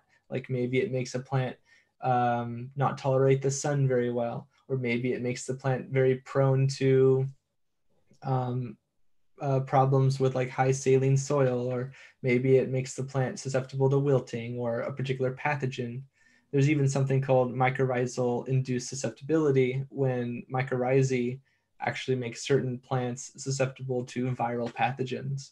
So, you know, it's a very complex ecological environment, and it's not just as easy as saying apply one thing or apply another thing, in all cases at least. So I've got a question for you that it would be selfish for me to ask, but I'm going to ask it in a minute. But first, I did see a question earlier from the chat, and it was the American one was asking, was there any efficacy or to all these products that use sound to supposedly repel pests or keep them away, like the stuff supposedly making different wavelengths of sound or whatever to repel them? I like that question. I am not versed in that technology. I think that, so to give you a real world, I think I actually have some research about it, and I'd love to share it, but I'll share it later because I don't want to search for it. But for example, there are some insects that communicate, like leafhoppers, which are also related to aphids. Leafhoppers and other sharpshooters, they communicate through vibrations. They vibrate the plant and they communicate in that way. And we're not sure like how precise this communication is, but you could potentially apply like vibrations to the plants to disrupt their ability to understand each other. And in a lot of cases, leafhoppers and plant hoppers and other sorts of hemiptera like those, they use this communication for reproduction, to identify each other and to communicate. So you could disrupt them reproductively by applying this sort of vibration potentially over a span of a few hours or months, or maybe you do it for one season or something like this. Well, isn't this kind of like radar to whales in the ocean? It's very much like that. It's essentially you're interfering with their ability to communicate over their medium. Exactly. So novel things like that, you know, that's some bleeding edge technology, some bleeding edge like research. I'm very excited to see. That takes me to my next question. It's kind of like another weird thing that we're trialing at work right now, and it's called I believe the product is called Trioxy Complete, and it's still beyond my understanding. I'm not sure if it's ionization or how it's working, but it essentially is fusing ozone into water, and then you can spray that water. We were using it as a cleaning, you know, you can mop the floors with it, you could clean the tables with it. It oxidizes everything, so you don't have to worry about, you know, bacteria and things like that. We've recently been contacted by the company and asked to trial spraying plants with it. So we originally we sprayed some plants in veg and they look great, and we're going to do it again. If my understanding is right, and maybe you can help me with it. I mean, for one, is the oxidation, but is that going to do anything to pests? I would imagine it probably would, but I think it's mostly for like microbials, I would imagine is the reasoning behind spraying the plants. But is there an IPM aspect to it as well, as far as with bugs? Do you think ozone could have any effect on bugs? Absolutely. Plants make use of oxidation in one way or another for antimicrobial effect, and it's typically pretty broad spectrum. What I mean by that is that oxidation reactions are conserved in the plant immune system, many plant immune systems. It's a very common sort of move for plants to use this in some way, in addition to other effects like autolysis, like just programmed cell death and that kind of thing. Yeah, I've read some papers where they talk about even super oxidization is what the plant's using. Like they use Yeah, like a nitric oxide or something. absolutely, right. And so, and like a lot of sterilants and antimicrobial products use this effect essentially. They are essentially trying to react with the biomatter, and it's a pretty solid way to do that.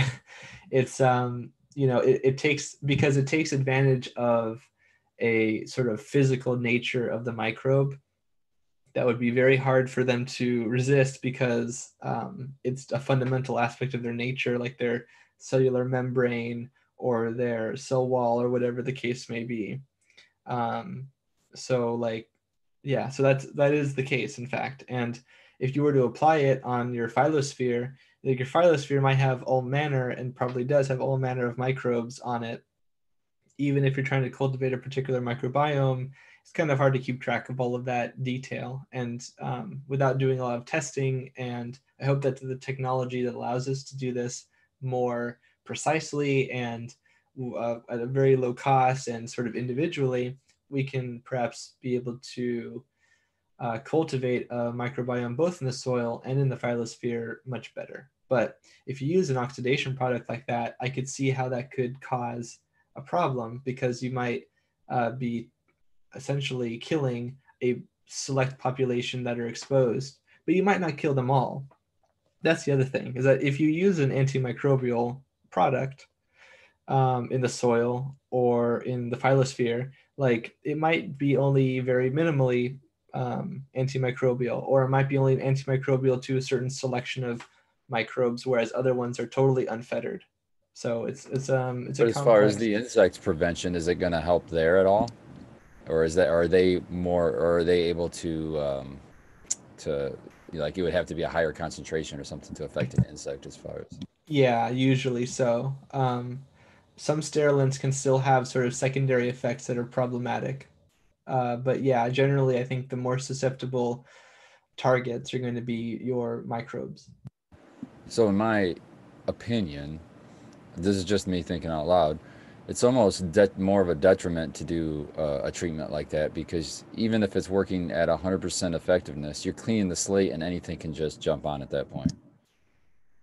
Or am I? Yeah, no, that's a good point. Like if you have, like, to put it in like a human microbiology context, like you have microbes on your skin, and you have them in your stomach and all around, inside and outside. But like if you take an antimicrobial that's very potent and it affects many different kinds of microbes in your gut, you might have an imbalance that occurs because of it, right? And depending on what you feed yourself, you might also, and this gets into very political, I guess, territory, very controversial, but essentially, you might make circumstances more conducive to some microbes over others. Let's just put it that way, very neutrally. That's true. And so the same thing can happen in plants. I would say. So how about this? How about the best strategy for us would be to, if on the days that we were going to use a treatment like the Trioxy Complete, they say after 45 minutes it's back to being just water. So wait 45 minutes after treatment and then go back in and then apply a Bavaria bassiana or something like that to at least have a positive microbe established. Would that probably be the best strategy? I totally agree. Yeah, so I would say that for people who are focusing on cultivating and maintaining a microbiome of a particular kind in the phylosphere and in the rhizosphere, if you apply a sterilant like that, or something that has that strong oxidation effect, or sort of bioreactive effect, then reapplying sort of an inoculant of some kind is very helpful. And I would say that people who are trying to cultivate should do exactly that.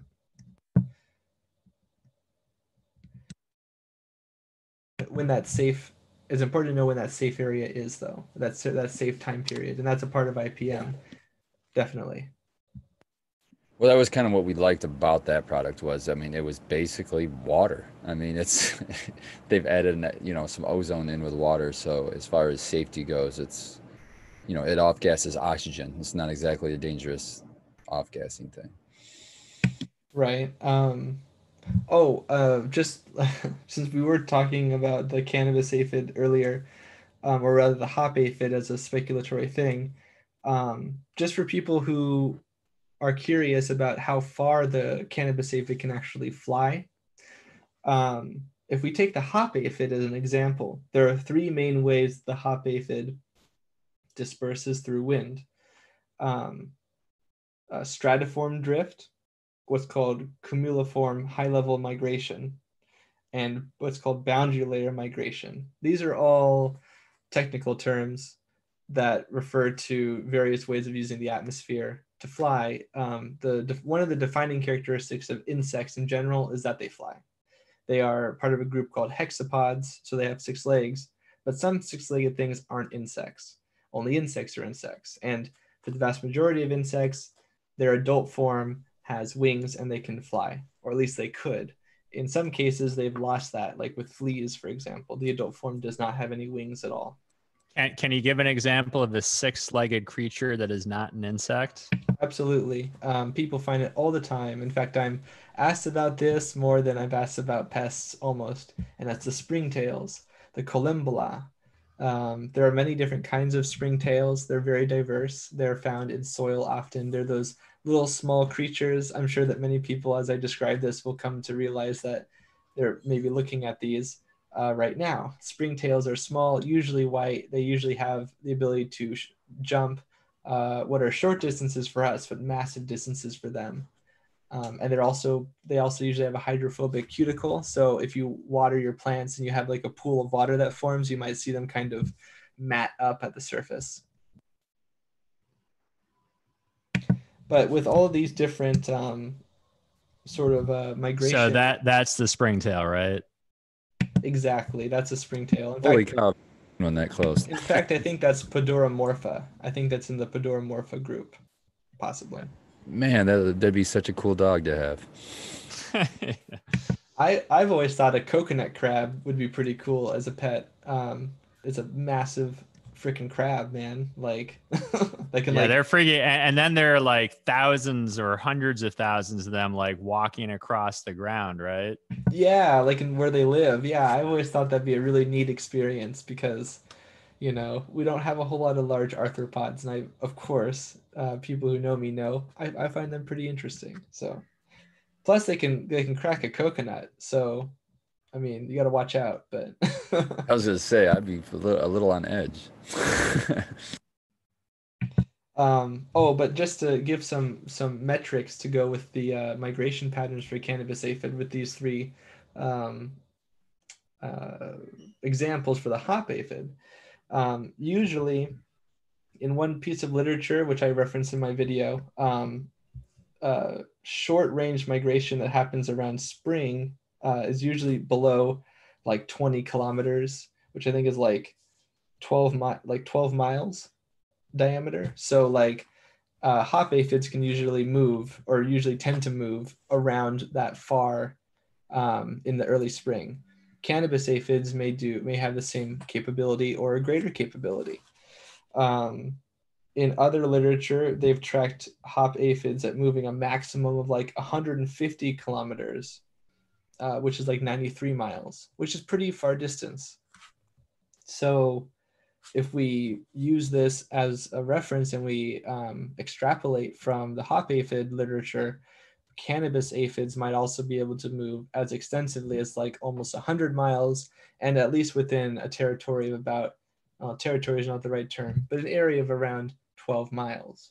So in that way, cannabis aphids can propagate pretty well if there's a bunch of people, but they're like spread out. I would say that there's probably quite a bit of, there's no way to really quantify it, but I'm sure that that's happened to many people who grow outdoors.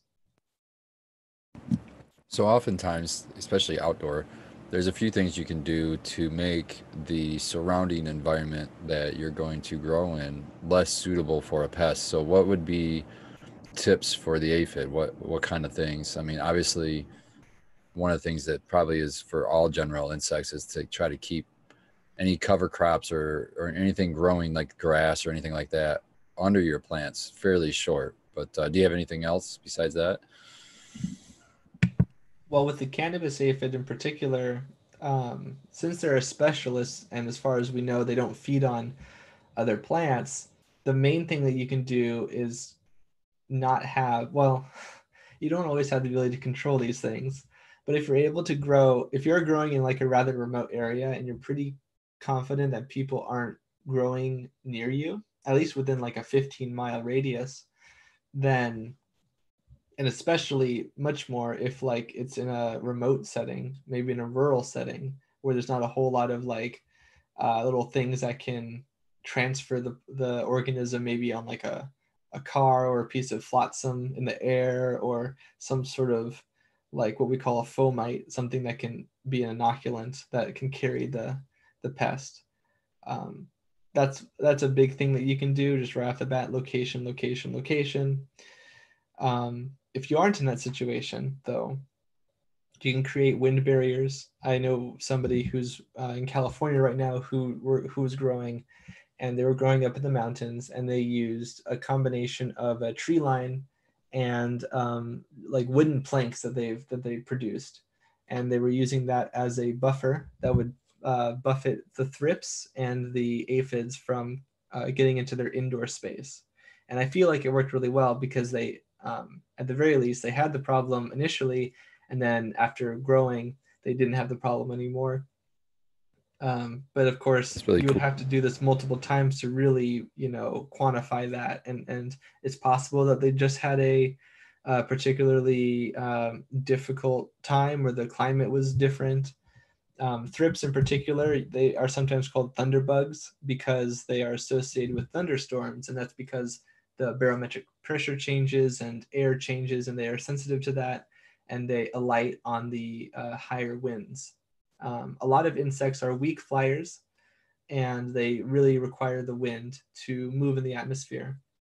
I mean, in fact, a lot of arthropods use the wind and they don't have any wings at all because they're so small. They can either produce silk like spider mites. Yes, they do move and travel in the wind.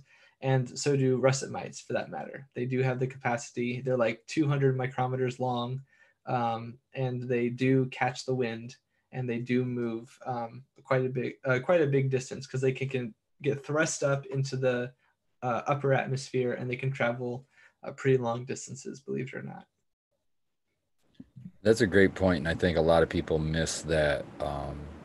To IPM your outside, even for indoor grows. I think that's an important point, and I've brought this up before on other podcasts, but I'll say it again here. Like when you come into Mint and Canico, I mean, it's surrounded by gravel for a reason.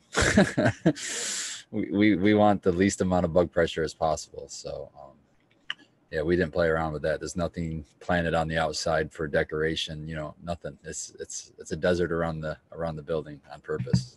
Personally, I think, as you well know, that's a really great move. And I know that maybe it's not pretty and it's not aesthetic, and, that has its own sort of effects on a business or a place at large, but I think that's the responsible thing to do from a biosecurity standpoint. It's definitely less costly than potentially harboring pests. And then also, if they're in your other property that they're not in your greenhouse that you scout for, then you might have like spider mites growing on your plants, and you might constantly treat for them, and you might spend thousands upon thousands of dollars when the spider mites just keep re-inoculating like literally 10 feet away. I knew somebody who was dealing with rice root aphid for that reason. They had a bunch of feral rye plants that were just sprouting out in this sort of like urban area. It was actually a junkyard, and like they were like, why are we getting these rice root aphids? Like, we don't have anything close by. We have no cannabis plants. Like, we don't see anything. And it was right next to their door. Like, I took a sprig or a stem of this plant, and they were right on that plant, and there were tons of them. So you have to really be cognizant of that. And it can, weeding even a few plants can save you, in some cases, thousands of dollars in labor and product and time and worry. I got a jet on you. I hate to do this, but it's dinner time, and I hate my food getting cold. So it was awesome to hang with you. Absolutely. Yeah, bro. I really appreciate the thanks insight. for jumping on. Thanks Yeah, for having me again. I figured kind of one of the things I wanted to do is to get people in different regions. Like you said, aphids aren't really a big deal for you in Michigan. And I just asked Tyler Blue of Green Tank to jump on just to quickly talk about kind of the bugs he sees in Maine and northern New England. So I think here in Michigan, I can just give you that report. Here in Michigan, it's mostly like everywhere else. Thrips is the big one this year. Thrips is the ones that we're having to deal with, and it's mostly just biocontrols that we're using, just sachets of different mixes of predator mites is how we attack that. Yeah, I really appreciate the insight, and I like that you did that, Peter. Like, it'd be great to get other people's experiences. It's my hope that we can get various pests or pest location information, be able to get like a map of how bad it is in different places. That would be great as a resource. All right. Well, amazingly, we now have the northern coastal Maine correspondent, Tyler, reporting from the coast. Tyler, tell us what you're seeing bug-wise in Maine. Live from the coast here. Bug-wise, I just got out of the greenhouse, actually. What's up, Matt? How you doing? Blue and Green Tank, Mr. Avocado Tech. Yeah, I just got out of the greenhouse and scouting some plants outside. No, do I not have any audio? No. I don't know. We hear you. We hear you. I can hear you. Sorry. Yeah, I was just taking a spin there, and luckily it seems pretty pest free in the Northeast right now for me. Just a few leaf miners, leaf hoppers, and yeah, not much else damage at all yet thus far. I expect the aphids to come in a little later, as they normally do in this area. Well, yeah, I was going to say, just generally, like friends who grow in the Northeast, like for the past couple of years, kind of what have been the ebbs and flows of dominant pests that you're dealing with? Yeah, I mean, mainly, present company excluded. Right. Present company excluded. Mostly I hear stories of I got it. Your standard aphid. I don't know what the correct term is, but a green aphid in the younger instar, and then black winged aphid as it gets older. I do have a little bit of experience growing hops as well, and so I have dealt with aphids on my hops, as well as, of course, the spider mites, but not much else. I mean, in my area, and I associate with mostly growers in my own area, we live on an island, and so I don't know if that has plays a role in sort of stifling some of the populations getting out here. But the main problem, I think, would be just your standard aphid and spider mites in this area. How where is your location exactly? I'm on the mid to northern coast of Maine. Mount Desert Island is the name of the island. It is connected by a land bridge, but yeah. How cold is it getting up there?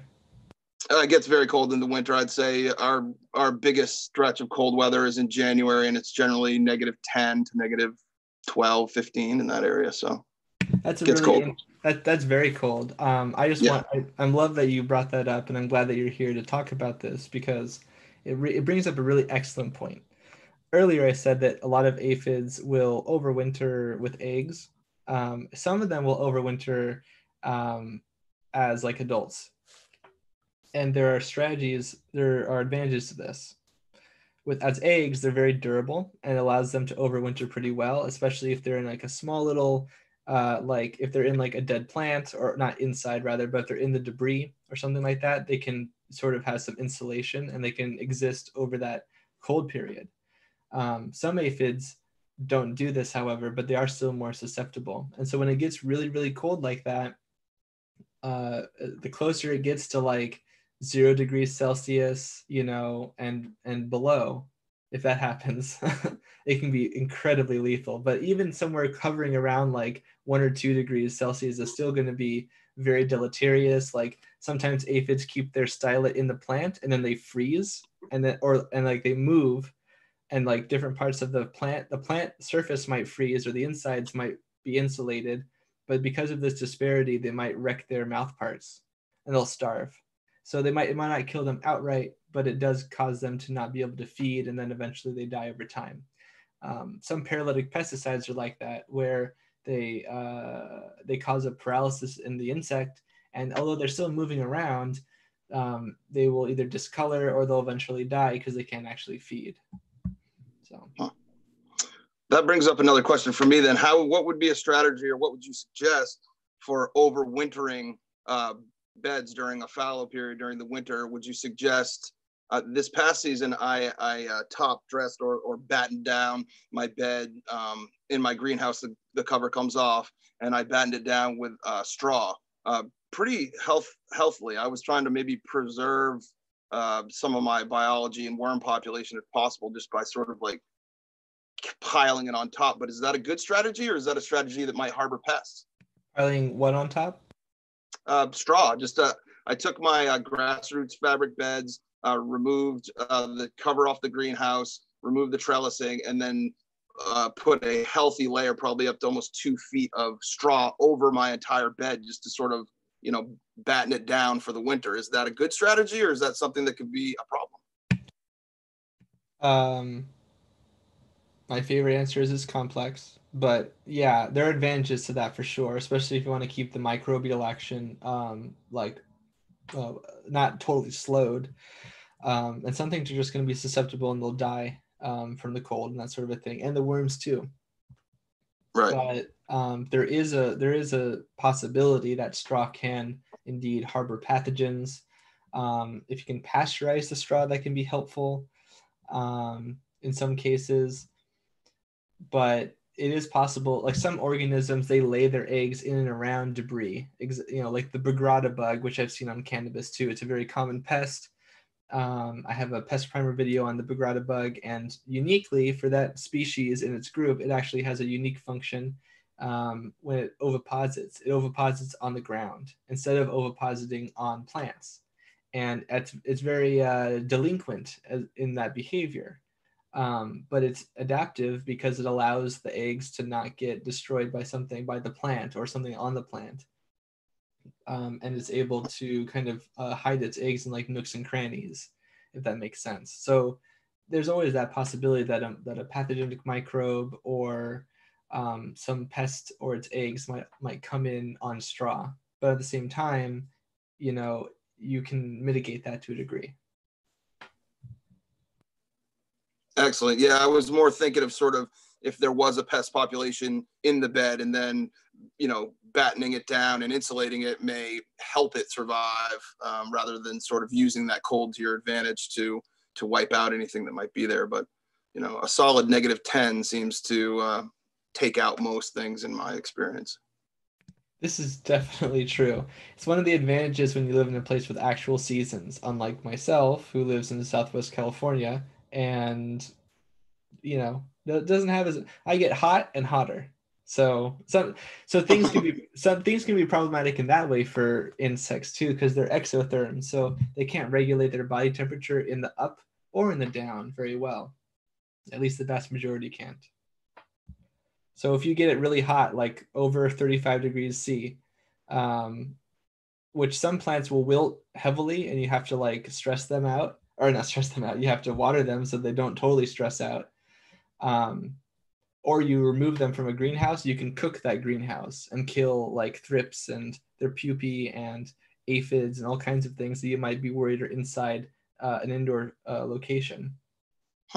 If they still have the plants though, they can still get water usually, and they can still survive to some degree, at least with aphids, for example, and other sort of stylet using insects. It's hard to make total generalizations, but certain aspects of physiology can be sort of generalizable, if that makes sense. Well, that gets to some of the conversation that was going on a while ago. People were talking about like pumping CO2 into greenhouses to keep the pest pressure down. So what are your thoughts on CO2 in greenhouses? That's exactly what I was just going to ask. Exactly. That's a great question. CO2 can disinfect, or rather it can make a situation. So arthropods, some arthropods breathe through their skin, almost like mites do. Some mites, they just have very thin skin and they like kind of breathe through it. Insects typically have spiracles. but they require passive pressure for the air to flow into those spiracles. It's not like us where we actually like have lungs that like suck in through negative pressure the air. So that's important for two reasons. One, it's why you won't see giant insects anytime soon unless the oxygen level in the air rises drastically. It's one reason why we don't see such large insects, or at least one of the theorized reasons anyways. Predation certainly is a big part of that too, by birds and other sorts of things. But CO2, the amount of CO2 you would have to essentially oxygen deprive, like a russet mite, for example, the concentration would be pretty high. And if you don't have a hermetic seal, if you don't have some way to seal the CO2 and you have a leak, you might never reach that pressure, or it might be incredibly expensive in practical terms to actually utilize it. But theoretically, yes. Like I could see where if you wanted, you could like some contraption that like you put a plant into. But CO2 has other problems because if you have high levels, it can also be toxic for people, of course, and way before it's toxic to humans, or rather insects that are much smaller. But I could see a contraption where you could put a plant in and seal it, and then heighten the CO2 to a high amount, and maybe like starve out and suffocate insects and other things in there, and then just take it out. But I don't know. I don't think that's very practical, you see. Yeah, I have gone through this conversation several times with growers in the chat and other ones, and I just tried to stress to folks that yeah, theoretically it could work, but there's so many variables, especially in living soil. I mean, if you have a blue mat system and you're running a blue soak and you're running a aerated reservoir, is it possible that anything hugging up to the blue soak could maintain enough oxygen to kind of be immune to that CO2 kind of blast? And I just feel like it doesn't seem to me to be like a very practical method. Yeah, and it would be hard, again, sort of to quantify that, I feel like. I don't really know. The best answer I could give is plausible, I suppose, but that's not very helpful, right? So I wanted to take a comment from the chat.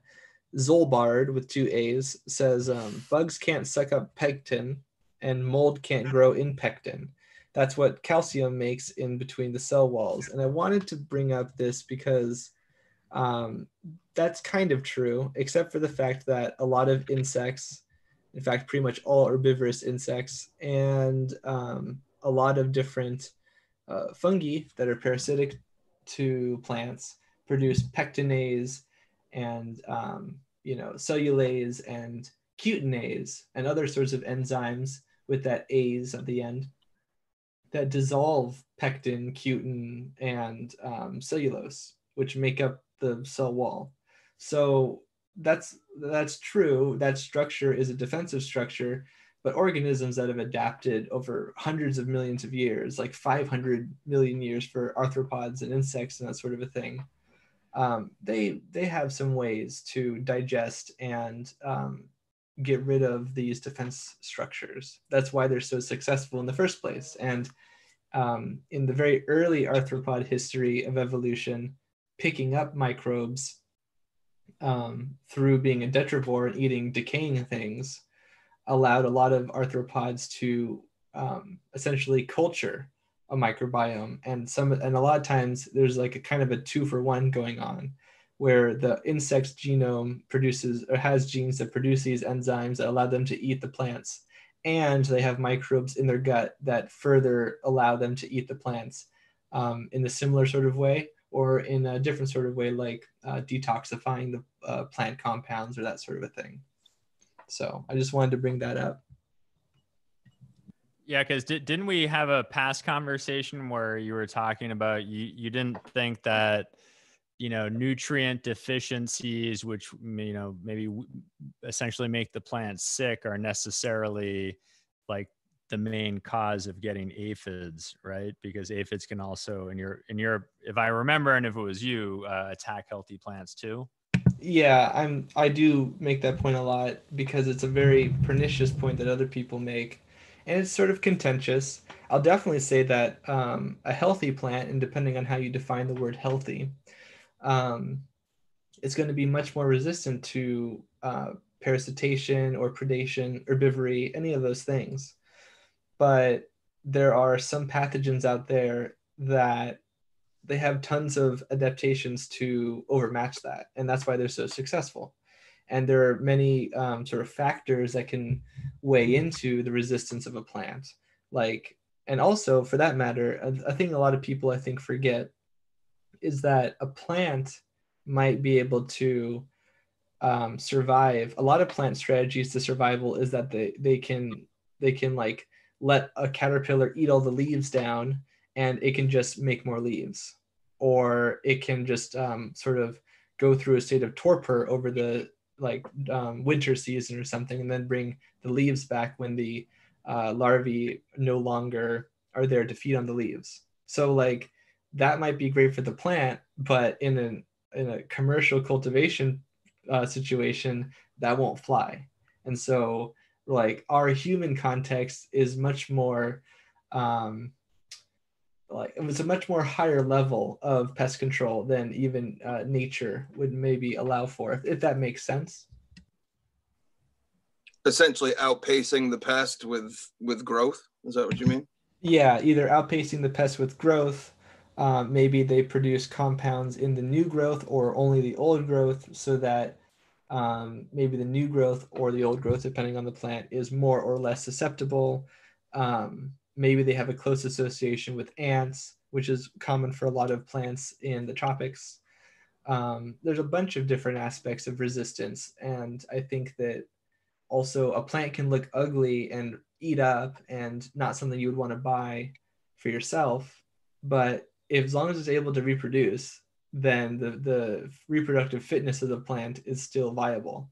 So that's another important context to keep in mind. Resistance is kind of a gradient. So the plant might not it might not be able to keep every single pest off of its leaves, but it's able to reproduce at the end of the season. And that's all that essentially matters from a reproductive standpoint. Are there any fertigation strategies or any like techniques that you know of that could sort of say you see a little bit of a specific pest pressure to kind of like to put the plant on high alert, so to speak? I mean, is there any way to sort of like introduce a stressor that may aid, say you see your first signs of aphids and maybe they're just rolling into your area, so to speak. And is there anything that you could do to sort of preempt that response from the plant? Absolutely. So a lot of people have heard of systemically acquired resistance and induced systemic response. I believe I'm saying those right. ISR, SAR. And so stressors can be elucidated through certain chemical compounds. In nature, plants are responsive to things called effectors, or also things called pests, or like, for example, there's a microbially associated molecular particles or patterns. And these are little molecules that are produced by various microbes through their physiological processes that the plant has developed to recognize. And when they recognize these compounds, it sets off an alarm response, kind of like what would happen in our own immune system. But it's important to notice that these compounds are oftentimes very broad. They're not really specific to a certain pathogen always. And pathogens can have counter adaptations that allow them to hide those effectors, or maybe they don't break apart in the same way, or they don't fit into the receptors of certain sort of immune response receptors in the plant and that sort of a thing. So there's a bunch of like factors with regards to that. But what I'm getting at is that even a beneficial or seemingly what we would call a beneficial microbe, like maybe a fungus that systemically colonizes the plant, like the Beauveria bassiana I mentioned, it could systemically colonize the plant. And if a pest were to eat that plant, two things might happen. One, the microbe being in the plant can elicit an immune response, but maybe the Beauveria bassiana either avoids it or suppresses it, or the immune response is ineffective. But because of the colonization inherently, the plant is sort of elicited, if that makes sense. And then the second thing is that even more directly, the Beauveria bassiana, which kills insects, might get in the tissue, and a insect might feed on that tissue, and then that gets the hyphae and the tissue of the pathogen, the insect pathogen, into its body, and then it might sporulate and mycosize the insect. So one, the plant might produce defense compounds just from being colonized by certain microbes that might not even be pathogenic. And two, certain microbes might actually be pathogenic to insects and they're herbivores. There's a very famous microbe, I'm forgetting if it's a fungus or a bacteria, but there's something in a certain kind of grass or fodder. And I think when horses feed on it, it produces a toxin and it kills the horses. So, that's one other example where this happens. And it's a big tragedy for people who raise horses and that sort of a thing. Yeah, I guess the angle I was coming at it from was you said how they can sort of chemically blend in or hide. And I wondered if there was a way to sort of like expose them, since you said there were some general, through different species that may be detected by the plant. And I was thinking maybe, a well-timed top dress of some insect frass, like kind of signaling the plant that there is some insect pressure falsely, even though there's just early signs, could be a method of doing that. Oh, absolutely. That's actually interesting. If the plant were went on high alert because it's there are a lot of bugs around me. Absolutely. It's the chitin in fungal plant or fungal cells and the exoskeleton of insects. So when the cells literally come into contact with the mandibles or the hyphae of the fungus, immune response. That's exactly right. Yes. And it might even elicit the creation of chitinase, which would break down the chitin. And so what can happen is that microbes can even produce chitinase or other chitolinic compounds inside the plant. And then citric acid, for example, is chitinolytic. It's not chitinase, it's not an enzyme, but it's a compound that over time will dissolve chitin. And if their structure is made out of chitin, like let's say the intestinal tract of certain caterpillars or most caterpillars, then that chitinase or that chitolinic compound will eat away and erode the intestinal tract and they'll get sepsis. I have a video about that on my YouTube channel too. And what was cool was that the microbes that produced that were in the soil, traveled up the plant, and then were eaten by the caterpillar. So it definitely can happen. And I'm curious to know how we can harness this in a much more sort of focused way. That's, I think, a really interesting aspect of agricultural science moving forward.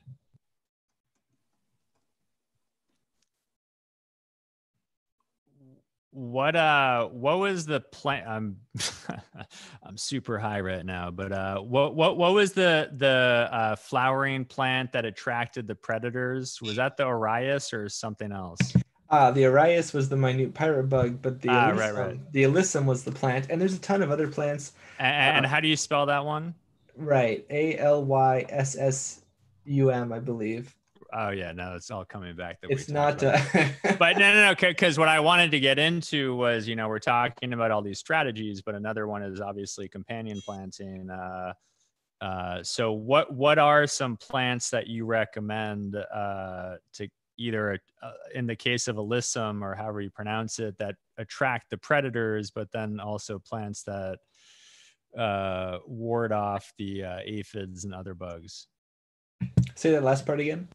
Well, just the ones that the aphids and other unwanted bugs don't like. Oh, I see. So like marigold or whatever.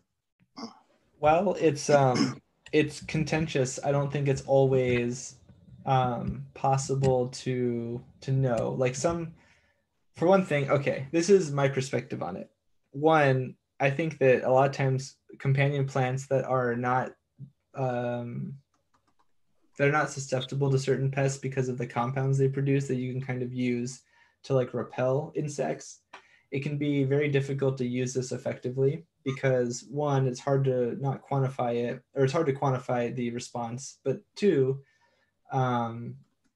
you can end up with a situation where insect populations that might be pestiferous might still feed on it a little bit, or they might just fly over it, you know. So they can move in 3D, and some much more sort of deftly than others.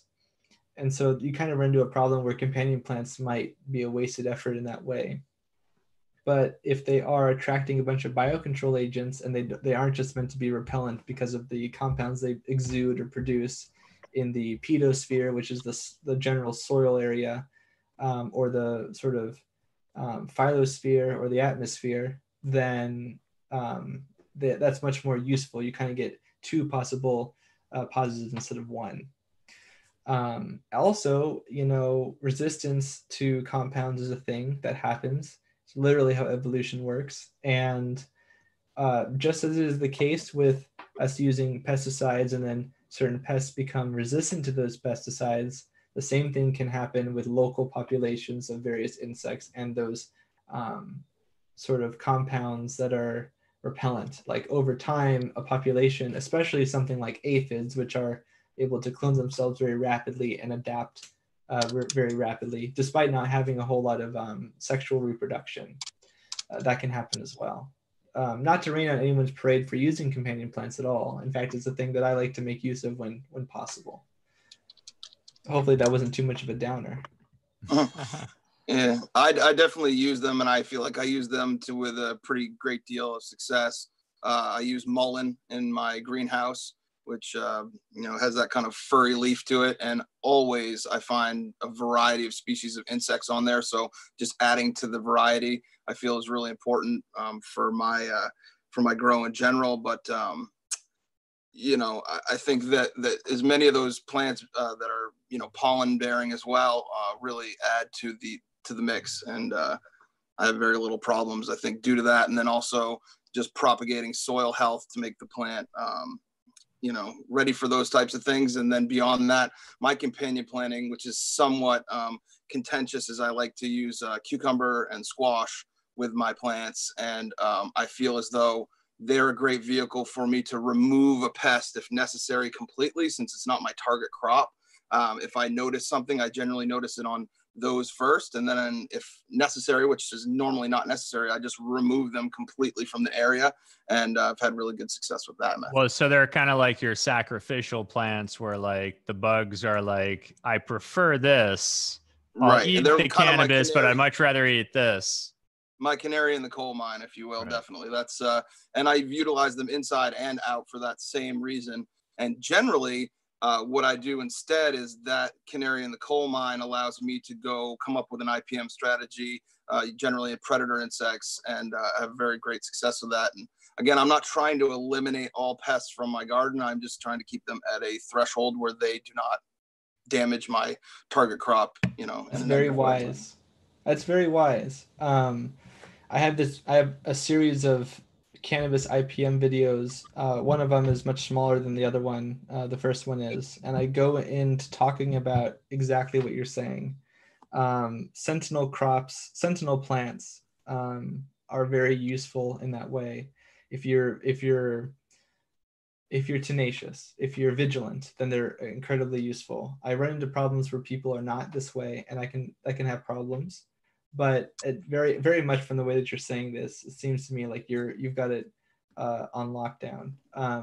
But one thing that we could do, even from a non-local perspective, like strategically, like as a nation or a country or a county even, or a city, it can be very useful, I think, if we can establish what are called sentinel plants, especially at areas where, and I know this is used in other countries, where airports happen and that sort of a thing, so that at nexuses of transport, you have these plants and you set them up at both locations. So like, for example, you might set up some plants in Japan and you might set them up in, you know, California, let's say, and they're crop plants. And you keep these fields so that you can tell, okay, well, if a new introduced organism comes in and it's from, if it's on the Japanese if it's on the population of plants in Japan and also that same population in California, and there's an association, and it's like native to Japan or something,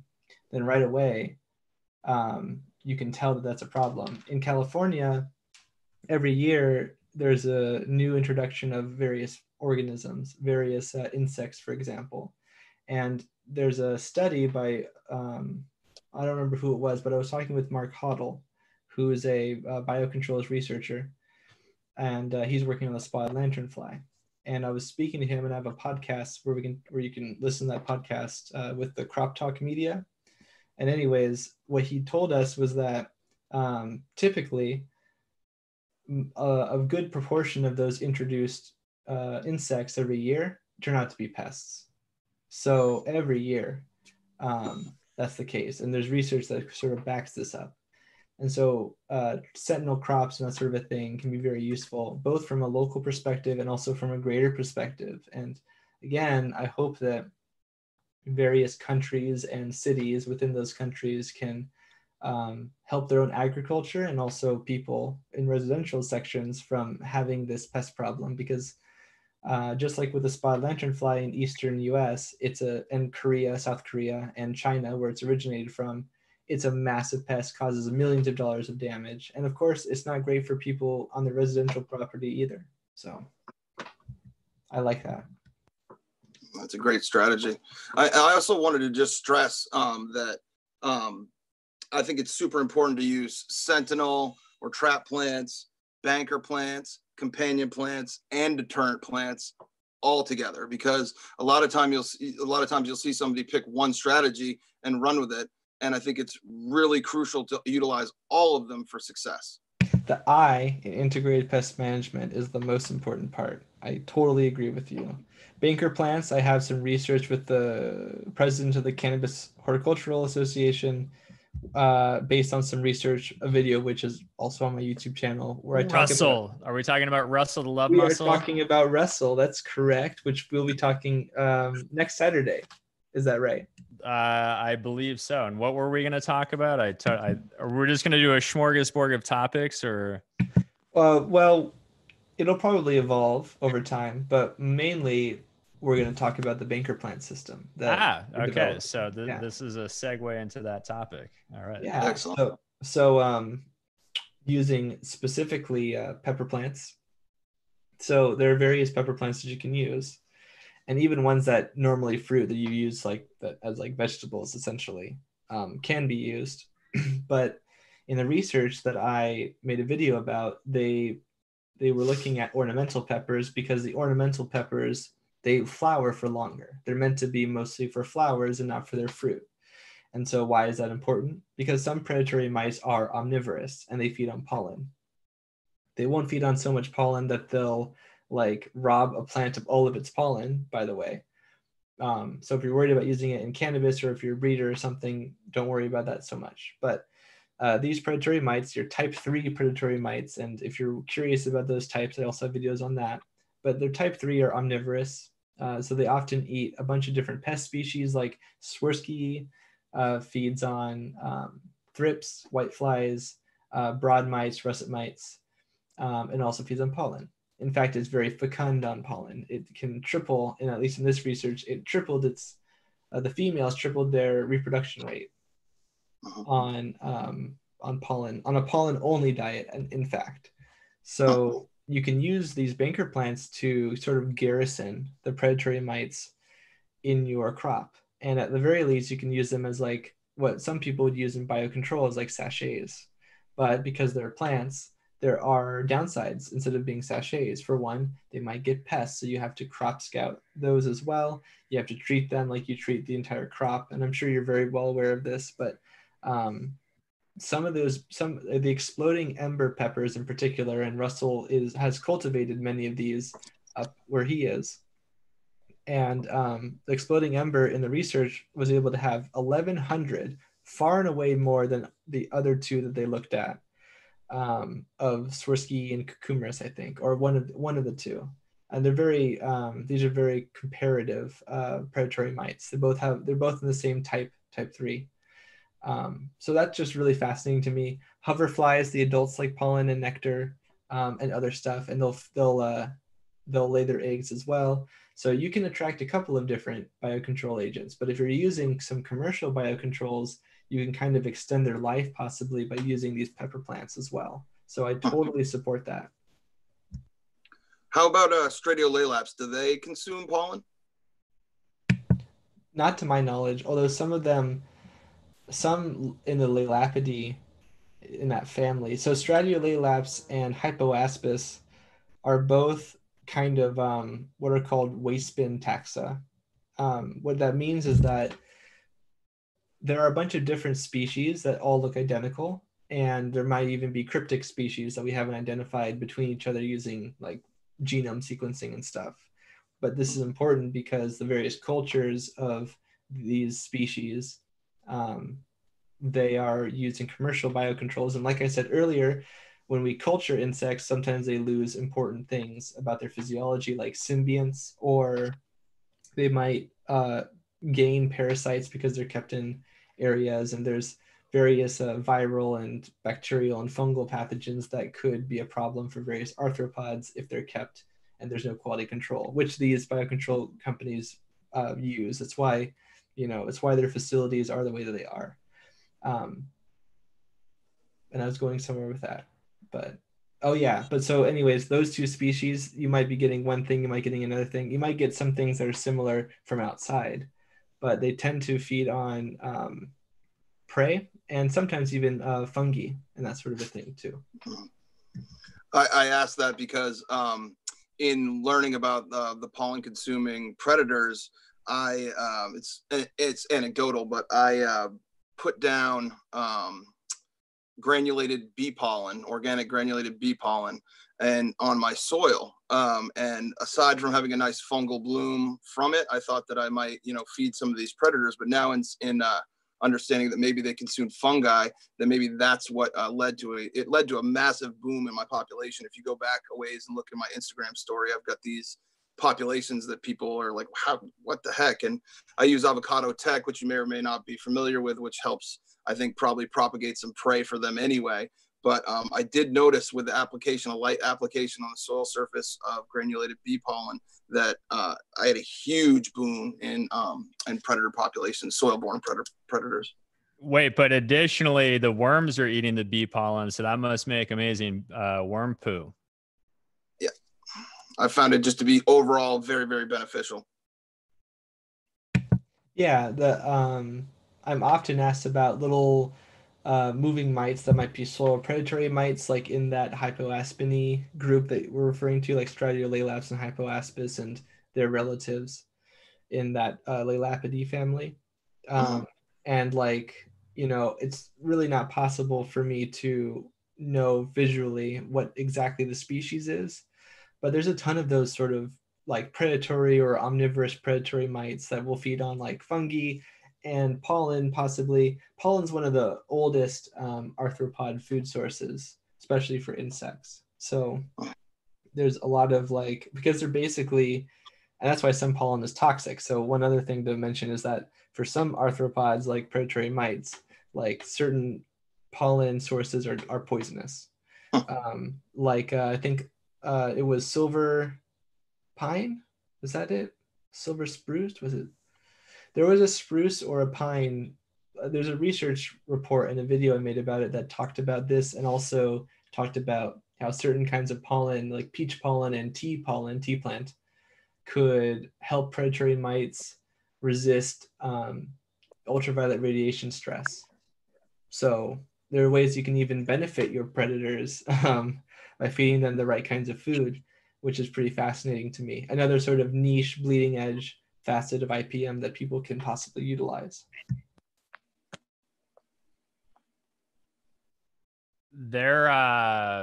Sorry, I'm reading through the chat. People, hey, Jack Greenstock, who you know and love from Southern California. Let me get to it. I think the gist of what they're talking about is water stressing plants, and kind of like, a plant that, and I may be totally misinterpreting because I'm trying to like read the back and forth chatter, but basically like water stressing plants and, you know, a plant that gets perfectly watered and never has to struggle versus a plant that, you know, maybe is looking for water and like then it expresses itself and throws off terpenes. And so Jack, was I on the right path with that, or am I totally thinking of something that you're not talking about? I think we've talked about a similar topic before. I'm curious to see his response, but yeah, it's a contentious point, right? Because on the one hand, you're like he just mentioned, hot peppers get much hotter when drought stressed. Exactly, and that's true. And vintners who are growing grapes in their vineyards will they'll dry stress their grapes, and that changes the acid and sugar ratios in the fruit. And you can't achieve certain kinds of grape product that you might then use for. Does it drive more fruit or acid production? Sugar. I mean, sorry, sugar or acid? It depends on the cultivar, I think, actually. Of grapes? So some grapes may express exact opposite as others? Wow. Or at least different from my experience gradients. But what was your experience? Blue also grows. Well, oh my God, what don't you grow? I don't grow grapes, but I own a wine store, and I hear lots of sales pitches for, I've been doing this for 20 something years, and a couple of the places that are of particular interest are, I took a trip to Jumilla, Spain, and they have vineyards of Monastrell there, which are, the climate in Jumilla is very much like an Arizona type climate. It's very, very arid and hot. And one of the side effects are these smaller, intense clusters of grapes due to that heat. And then also in areas like Sardinia on the southern tip, they have very sandy, not too nutrient rich soils. And the same effect is there of that, just stressing the grapes, creating smaller clusters and higher Brix, higher sugar content in those wines. So it's kind of connected. That definitely is connected. So that's interesting. I'm definitely not a vintner, and I don't have all the information, but I guess that sort of makes sense. So you might have more or less acid or sugar, and that has an effect on the grape and the product. And so you can't actually achieve certain outcomes with wines that you then produce from those grapes, or other culinary applications for that matter.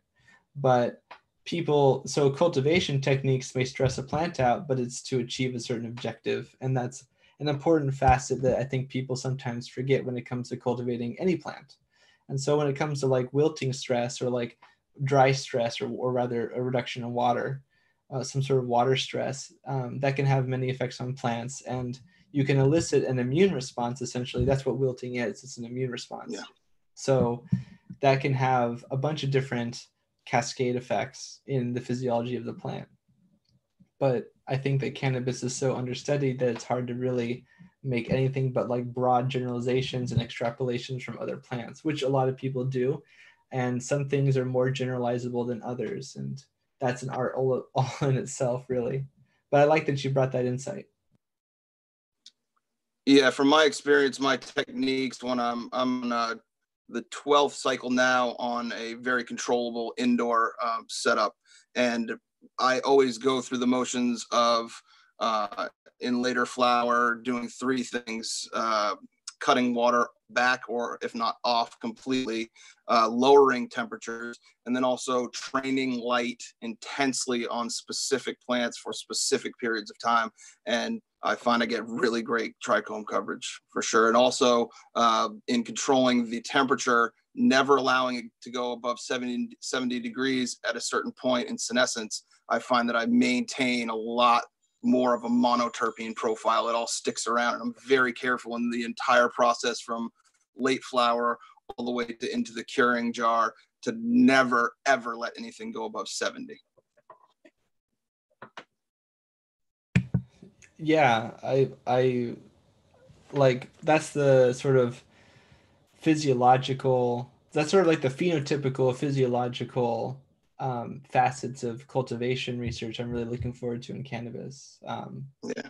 Another important facet is that insects like the hemiptera that I was mentioning that use a sucking mouth part, like your aphids, your leafhoppers, those sorts of things, if the water pressure is low, if the wilting happens, that can interfere with their ability to feed as well, because they rely on this high pressure gradient. And if it's not high pressure, they've adapted to it, rather, this particular pressure. And when that pressure isn't there, it can cause issues in their ability to feed. They might not get as much as they normally would, which they can still feed on, but it might make them reproduce less. It might make them more susceptible to damage from biocontrol agents, and many other sort of subtle factors that kind of have a conglomerate effect. Very cool. Well, Peter and Matt, I need to run right now, but always great talking with you. Thank you, Peter, for inviting me. And thank you, Matt, for your wealth of knowledge. And I love talking the experimental aspects of cannabis that we will be able to verify in the future. It's fascinating. I really appreciated talking with you. Thanks for jumping on, Tyler. True Blue. I'm always down. Thanks again. All right. Cheers, guys. All right. See you. All right. So let's continue on with the presentation. We get distracted easily. Yeah, no problem. I think I was mostly talking about biocontrols for the most part. I was talking about like movement of cannabis aphids. So let me do a little wrap up here, since it'll probably be useful for people. Maybe we could put the timestamp here for people who want to get the recap. But so there's some things. Cannabis aphids are not studied; they're understudied, and I expect that research to immensely and profusely change over the next decade, hopefully. But some of the things we can extrapolate from hop aphid, because not only does it feed on the closest relative to cannabis that there is, but also it's probably diverged from the same lineage as the same species in that genus, the Phorodon cannabis, instead of Phorodon humuli. Some of those inferences are that not only is it a close relative, but that in the case of hop aphid, methyl salicylate, epsilon 2 hexanol, and beta caryophyllene were found to attract hop aphids. So this might also be the case for cannabis aphids, but again, that's kind of hard to quantify. Hop aphid dispersal can be anywhere between like 15 kilometers to 20 kilometers at like the median, to a maximum of like 100 to 150 kilometers in the right environment. Hop aphids are like many flying insects that are small. They're weak flyers, and but they are able to guide themselves. They're taken up by the wind currents, but they're not passive. They are actually actively seeking things with their eyes.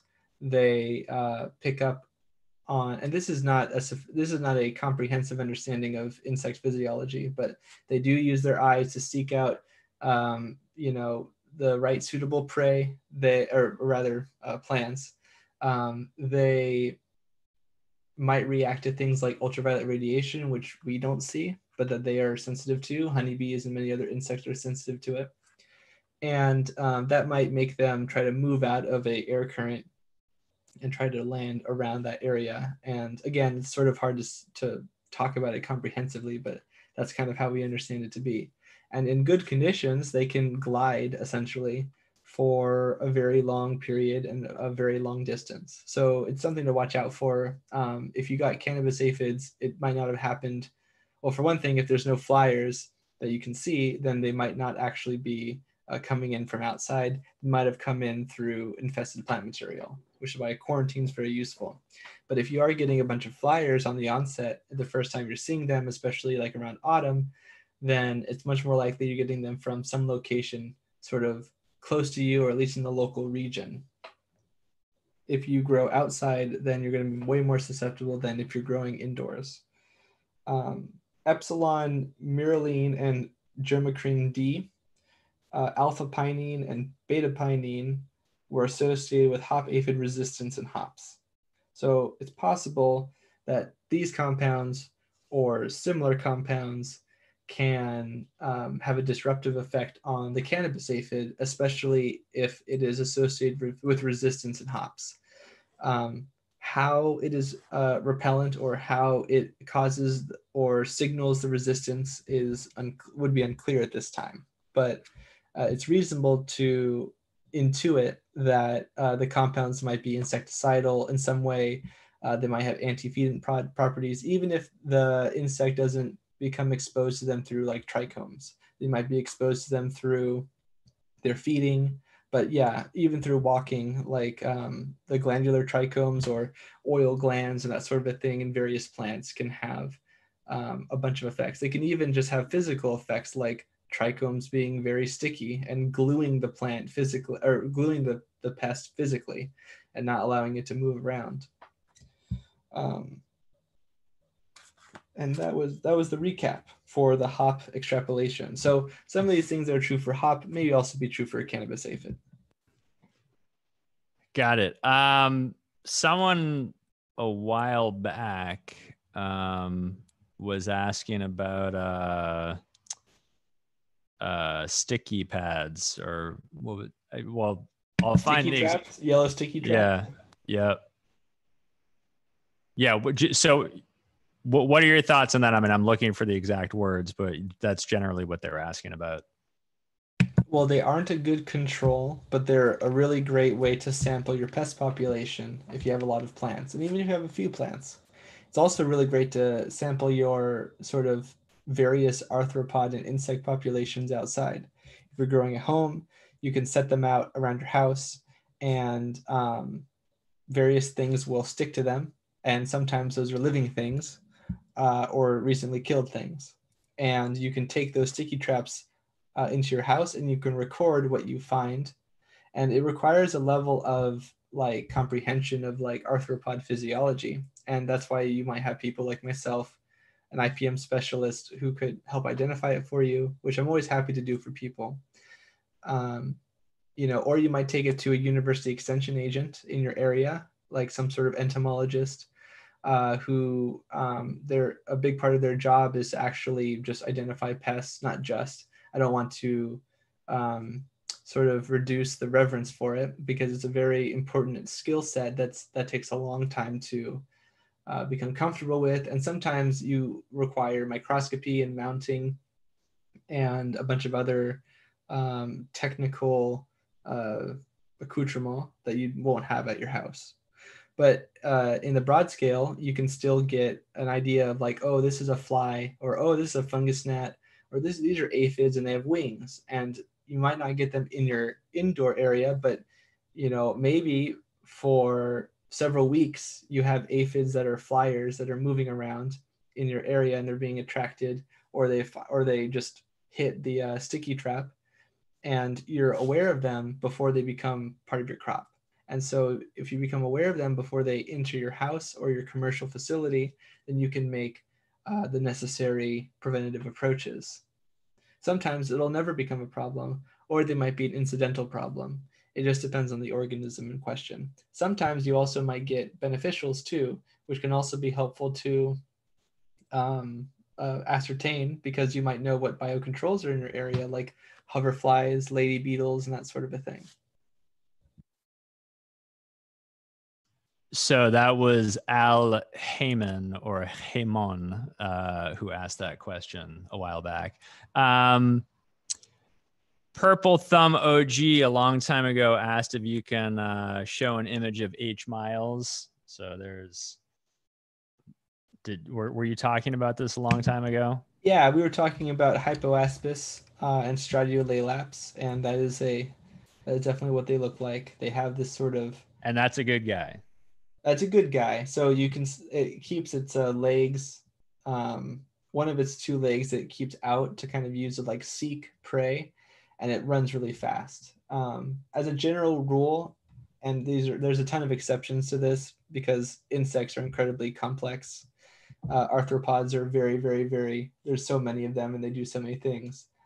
But generally speaking, an herbivore that's found your plant to be suitable to feed on will like stay put and feed on it. Whereas something that is a carnivore or predator, often but not always, will be moving around a lot more, unless it's like an ambush predator or something like a praying mantis, for example, or an ambush bug or something like this.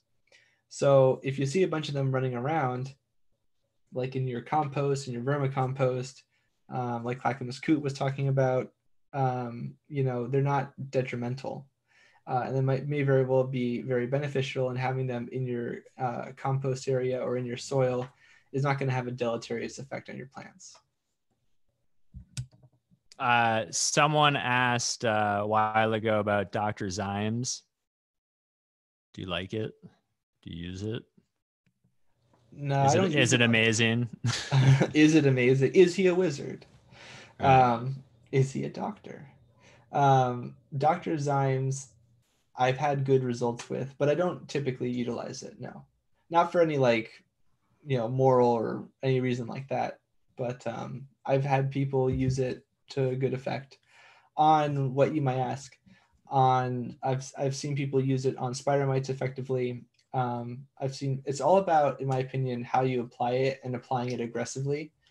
A lot of the not very noxious pesticides and biopesticides and things like this, various like poisons, but poisons to a certain degree, are they're maybe less toxic to mammals, and they're maybe even a lot less toxic to like insects. But if you use it more at a greater concentration, or if you use it more frequently, then you're going to have a better effect, especially if it's a contact killer. So it has to make contact with the pest in order to be effective. It also might make contact with biocontrol agents and have lethal effects, or it might have sublethal effects. So compounds can have effects where, like for example, a predatory might not die, but it might abort its egg. So if you're relying on a biocontrol agent to reproduce faster than the pest prey, or rather the prey population, then if you spray a chemical that like dissuades them from searching, or they have to like stop and like clean themselves of, or it stresses them out and it causes them to abort their eggs, then that can have a cumulative effect that is negative in the long term, for example. Not that I'm saying Dr. Zymes is like that, but contact pesticides are, you have to make contact. And some things produce shelters like various caterpillars do, and some things hide away. A lot of things eat on the underside of leaves to stay away from the UV radiation of sunlight, which is damaging, and also from rain and other kinds of things. All right, let me find my list of questions that I grabbed. Shout out to in the chat, Roy Rodriguez is asking about springtails, and I have a video about them, Roy, and they're not usually a bad problem. Not typically, almost never.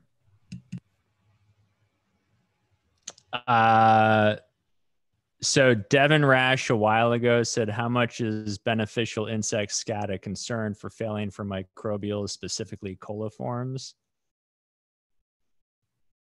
Good question. I don't know any examples personally. And the reason for that, but that, that's not necessarily, that could be a sample size. I was going to say, I'm talking to Alec Dixon, who runs SC Labs next week. So if I can, or if the audience can be my memory for me, remind me to ask him what labs are seeing with insect poo. Yeah, definitely ask, because most arthropod frass or exudate or excretion or poo is a lot of times it's liquid, and a lot of times it's evaporative. And in the case of insects, a lot of insects they'll produce like a volatile waste product that like comes out of their skin. So I should not visualize my own deuces as what a bug's poo looks like. For mammals, if it's liquid frass, it's a big problem usually. Got it. But yeah, so, and some insects will excrete waste through their skin, essentially through their exoskeleton, their integument, and that volatilizes away too, sort of like their analog to like urine. I like that Jack Greenstock is holding down the fort in the chat. Jack, I appreciate it. Just answering everyone's questions. Jack is solid. Jack is good about that. And if you want to see more of him, you can see him on his Jack Greenstock podcast, and you can see him on the Cheap Home Grow podcast, growing with your fellow growing with my. We could even bring him on right now. We could even bring him on right now. What a great idea. Let's all right. Well, while we're talking, I'll shoot him. So just quickly, Rumboy asked about broad mites, but yeah, hit whatever you're gonna hit, and then Runboy asked about broad mites. Yeah, so just on the frass thing, I'd be interested to know, because a lot of frass, especially from smaller like mites and things, is evaporative and liquid and doesn't stay a long time and is mostly nutrigenous waste, from what I understand, unless they are infected with a pathogen or something. Some Persimilis, which are infected with some pathogens that cause what's called non-responding syndrome, which flatten their bodies and make them exude like crystals, sort of like protein, I think, crystals or something like this, instead of their normal waste. And that's another example of how they're infected. And that's how you can tell if you're like, if you're using a microscope and you're analyzing them and that kind of a thing. But most frass is either liquid or solid. Caterpillars and other things can cause big problems when they produce frass and they bore into a bud, and then the frass either carries or is some sort of vector for fungus, and then that fungus spreads from the frass to the plant material, and then you ruin the entire bud. And that would probably be an example of contamination for sure. So it definitely depends on what kind of pest it is, just like everything else in this conversation, seemingly. And then what's the question about broad mites? Just can you talk about them? I know the title of the conversation is aphids, but can you touch on broad mites? Yeah, at this point it's sort of turned into a presentation about IPM, which is totally fine with me. I love talking about this stuff. So it's like we have a presentation, and like every 10 minutes we'll like meander off for half an hour on some topic, and then we'll come back. So we can get how much more of your aphid presentation do you have? Not a whole lot more. Just some information on biocontrols, and we can. Yeah. So all right. So let's jump into that, because I mean I have a little text edit thing with all the questions, so I will not forget them. So let's go back to the home stretch of the presentation, then we'll get to some questions. Absolutely. So I'll just reiterate here, basically in short form. Here's what I want you to know about the cannabis aphid. So documented 1860 in Italy. It's in a bunch of states in the US. It's in several places in Europe. Ostensibly, since cannabis is from the Eurasian continent, cannabis aphid's native territory is probably the Eurasian continent as well, wherever cannabis spread to, or at least its origin point potentially, which is thought to be central and central eastern, what is now China, around the Tibetan Plateau, in the Qinghai Lake area, that kind of place. But of course, over time, we might find that this is not the case, or that there's some other factors that we find out in historical context. So it's colonized a bunch of places around the world where cannabis is produced. It isn't lethal to cannabis plants, but it can cause a lot of problems for cannabis cultivation. We don't know whether or not cannabis aphids are vectors for various pathogens, and to what extent. The cannabis virome isn't understood, and that's all the viruses that are associated with cannabis.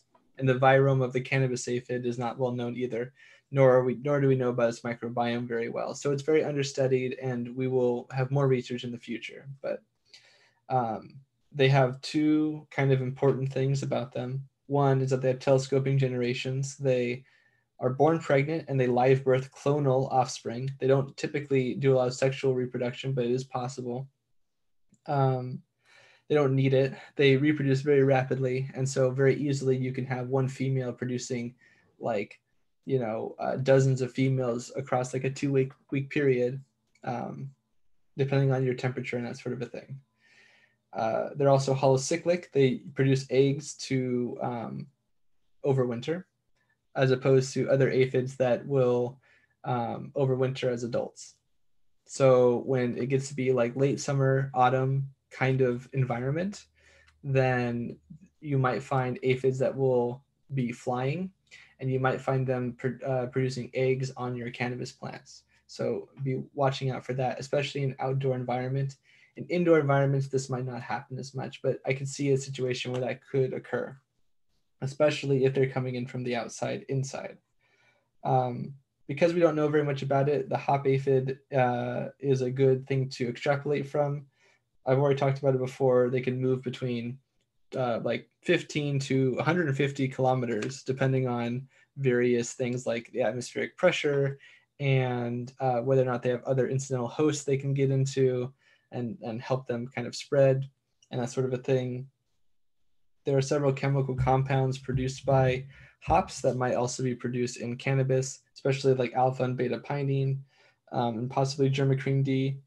That can be either an antifeedant or some sort of repellent effect on the cannabis aphid like it does for the hop aphid, but we don't really know enough about it. And for biocontrols,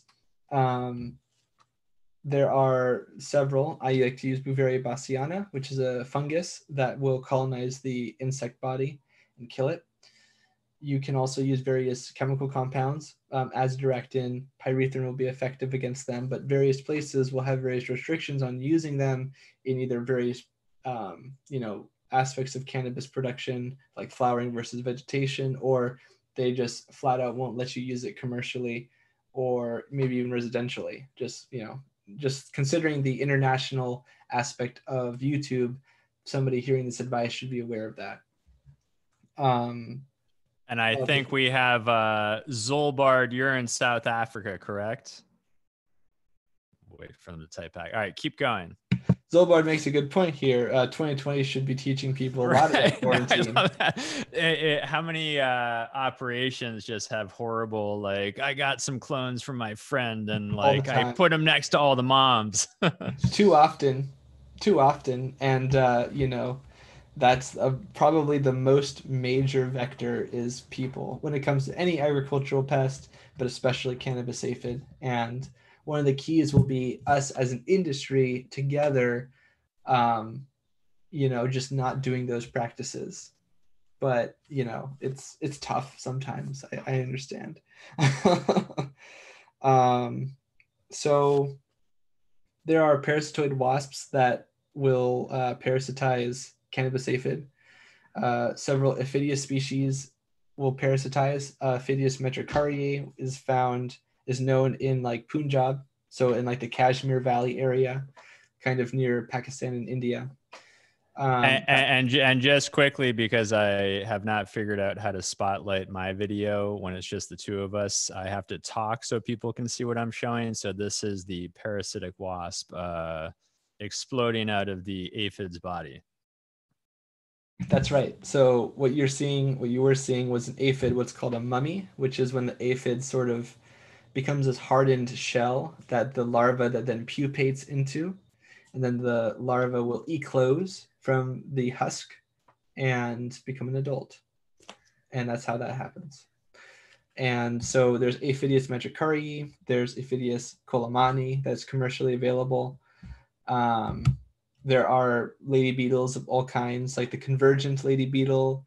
I mentioned a bunch of other lady beetles that that feed on the hop aphid and probably are also suitable for the cannabis aphid as well.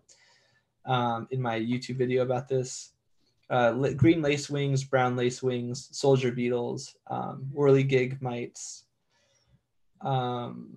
big-eyed bugs, minute pirate bugs, hoverfly larvae. Yeah, that's a good group of insects that you can sort of cultivate. Some places will have all of these. Some places will have none of these or only very few of these, and some you will have to attract to your local area over time. Some of them are commercially available even. So that's my recap in a much smaller time. Now we can go to questions. All right. What was I reading on the chat? Anyone been studying up? So Zulbard, anyone been studying up on fungus eating insects and how effective are they on controlling fungus on plants? Yes, an entomologist named Andrew Sutherland, who I'm a big fan of. He worked, I think, for his dissertation. He produced a paper about Silobora viginimaculata, the 22 spotted lady beetle, right? And it feeds on fungus. It feeds on powdery mildew in particular. And he believes that there's an untapped potential for using Silobora to affect powdery mildew populations. Wait, Possibly. just quickly, Silobora are typical ladybugs or a different type of ladybug? Well, what do you mean by typical? Like the red one with the black dots that we've all seen a million of. No. Importantly, they're a lot smaller and they have like a white and black coloration. I'll get a picture. I got it.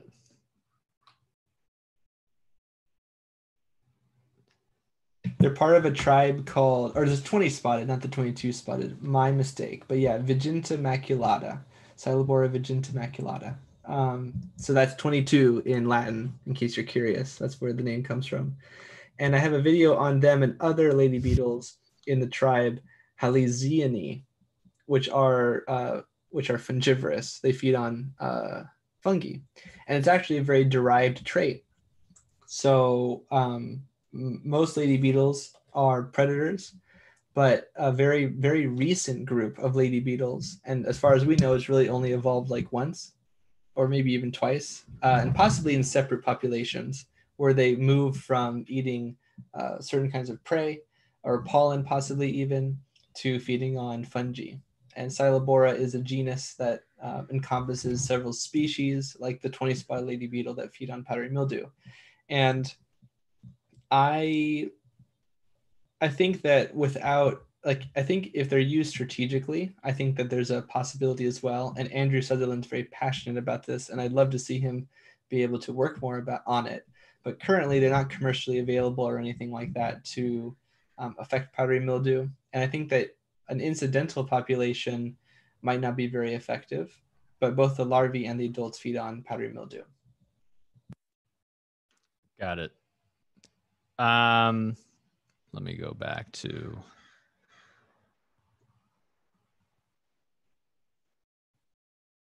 Hold on. Well, hold on. Let me go to what the current questions are. I was looking at past questions.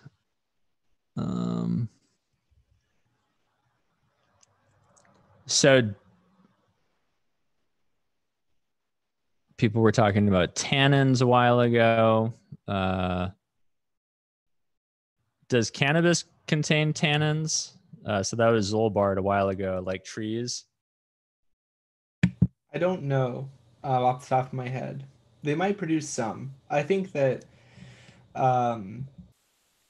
like grape leaves produce tannins, for example. That's why you put them in pickle jars, so that they can make the pickles have a crunch, for example. So they have that effect on the cucumbers that are pickling. So I think a lot of plants might produce some level of tannins, but I don't know if it's an extreme amount, like an oak, for example.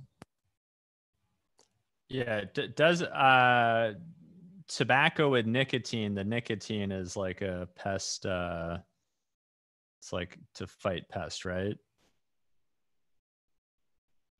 That's true. So nicotine is in the nicotinoid group of chemicals, like neonicotinoids are, and neonicotinoids are those are produced by humans. Those are synthetic nicotinoids, but there are nicotinoids in nature as well. That's where they got the idea.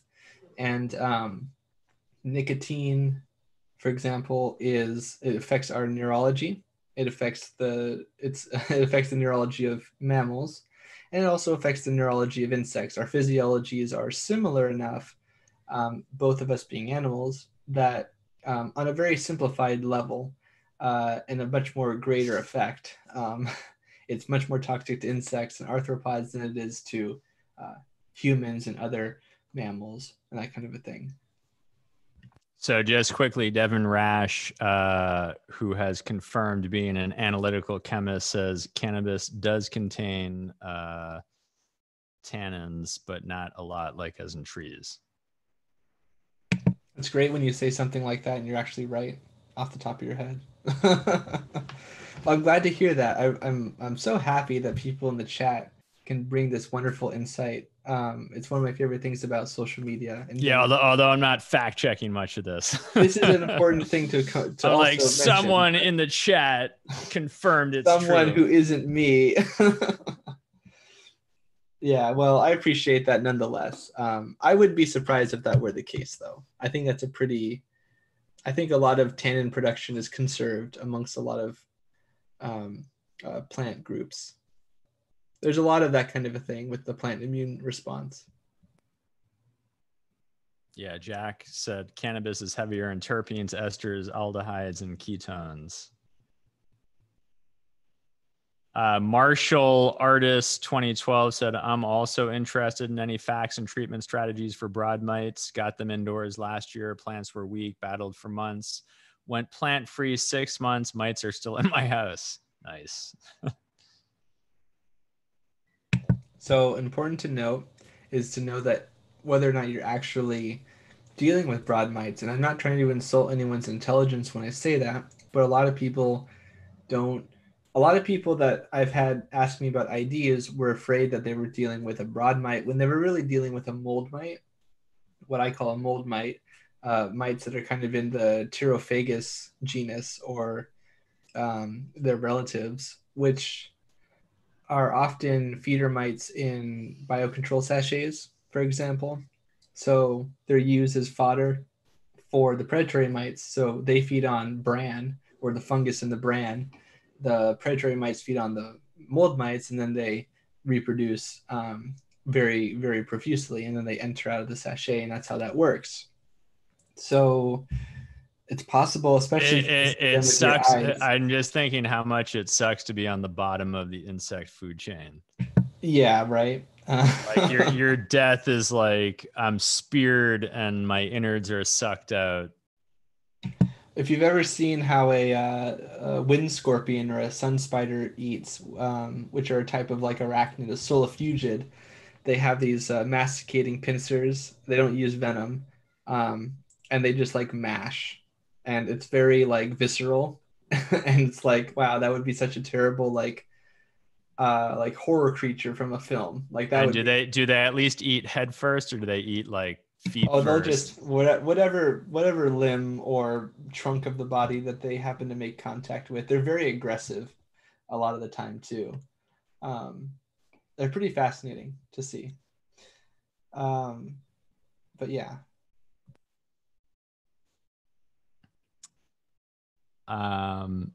So Devin, a while ago you had a question about terpene production. I didn't answer the broad mite question. I realized. Oh yeah. Sorry. Sorry about that. So you might be, especially if you can see them with your naked eye, you might be dealing with a different kind of mite. Maybe it's a predatory mite. Maybe it's some sort of soil mite. Maybe it's a mold mite.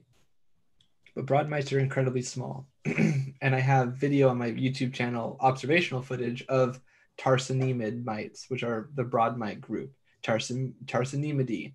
And I have videos that go over the Areophyidae, the russet mites, the tarsinimidae, the broad mites, and the, what was the other one? There were 3 major groups.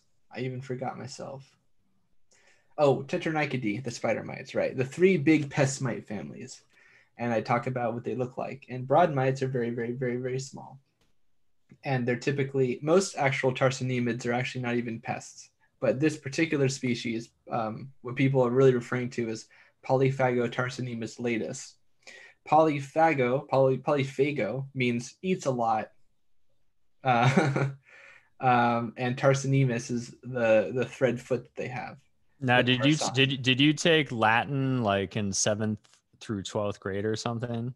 No, not in high school, but in college. But yeah, I've been a big Latin fan, and yeah. So but the thing is that I go between pronunciations. Since you brought it up, AE is E, and I, depending on who you talk to. If you're a lawyer or a doctor, you might say Swirsky I, like I often do.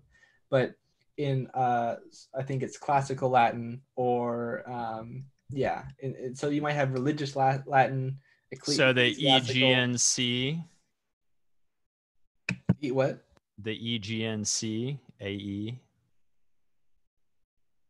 like the Mediterranean Ocean. EGNC? No, AEGEAN. How would you pronounce that? Mediterranean, I think. Probably Mediterranean. It depends on. No. let me put it in the chat. Yeah, I couldn't understand what you were saying. Do you see that? Oh, I see. The Aegean. Right, because no. you said AE, you'd pronounce E anyway. Aegean, I think. So another problem is that some things look like they're Latin based, but they might be Greek based. And if you wanted to be sort of truthful to that pronunciation, you might pronounce it a different way too. But I think it's the Aegean Sea. But that might just be an anglicized version of a different word, if that makes sense. You really put me on the hot seat for that. Yeah, we're that's okay. We've meandered off topic. What was the question we were answering? Were we still talking about broad mites? Broad mites. So essentially, broad mites are very small. So make sure that you are actually looking at broad mites. If you went plant free, broad mites can't survive without their food, and they reproduce very quickly. And so I would be surprised if you got the same broad mites unless they're reinfesting from a different plant. Polyphago tarsinemus, right? So eats a lot of plants. Eats a lot of plants. That's literally what its name means. Eats a lot of things, really. Right. Polyphago, lots of eating, or lots of eat. So it eats a lot of different plants, and it's true to its name, and it's got an adaptive ability to do that. Whereas other tarsinemidae do not. So it's kind of unique in that way. And I have observational footage that you can sort of compare to on my YouTube channel. They kind of look like they're very small, but they kind of have like a football shape, kind of like a pointed end on one side and a pointed end on another side. And sometimes you'll see this behavior where the broad mites will, they'll carry, so when the adolescent females pupate, or they go through what's called calypsostacy. Yeah. And it's when they're kind of inside the pupa and they can still move around, but it's kind of like they're kind of still in like a slumber, or they're kind of still in a protective environment inside the shell. So the males they'll detect it through some sort of scent recognition, and then they'll pick them up, and then they'll travel with them, and then they'll guard them from other males, and then they'll mate with them on eclosion, and then produce more broad mites. So sometimes if you have a microscope, and you can see it in the footage too, you can see them pick up the females and move them. And so you'll see like one holding another one. That's pretty standard broad mite behavior. So that's another thing you can use to kind of confirm for yourself. But to deal with them, sulfur is very mitocidal. If you can do that and you're not in flower, a wettable sulfur agent would be useful against them. Predatory mites, I have a video on predatory biocontrols for broad mites and russet mites, both. And Amblysia swirsky and Neosilius cucumeris are both type 3E or type 3 predatory mites, and they go after russet mites. They've been used against tomato russet mites as well, and I've seen them work on citrus bud mite, which is also a russet mite. And ostensibly, they could also work on aloe mite, I would think, as well. But I haven't seen that yet. I'm looking at questions. Shredder 911 a long time ago asked, do hop aphids go for humulene? That would be kind of neat, right? I don't know personally. It's a very honest answer.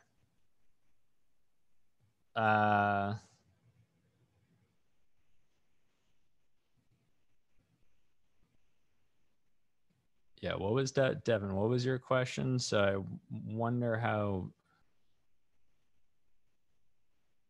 All right, let me go back to Devin's. So terpene production with foliar applications. How does foliar applications of precursors like olivetolic acid or even elicitor like salicylic acid or methyl jasmonate affect terpene production?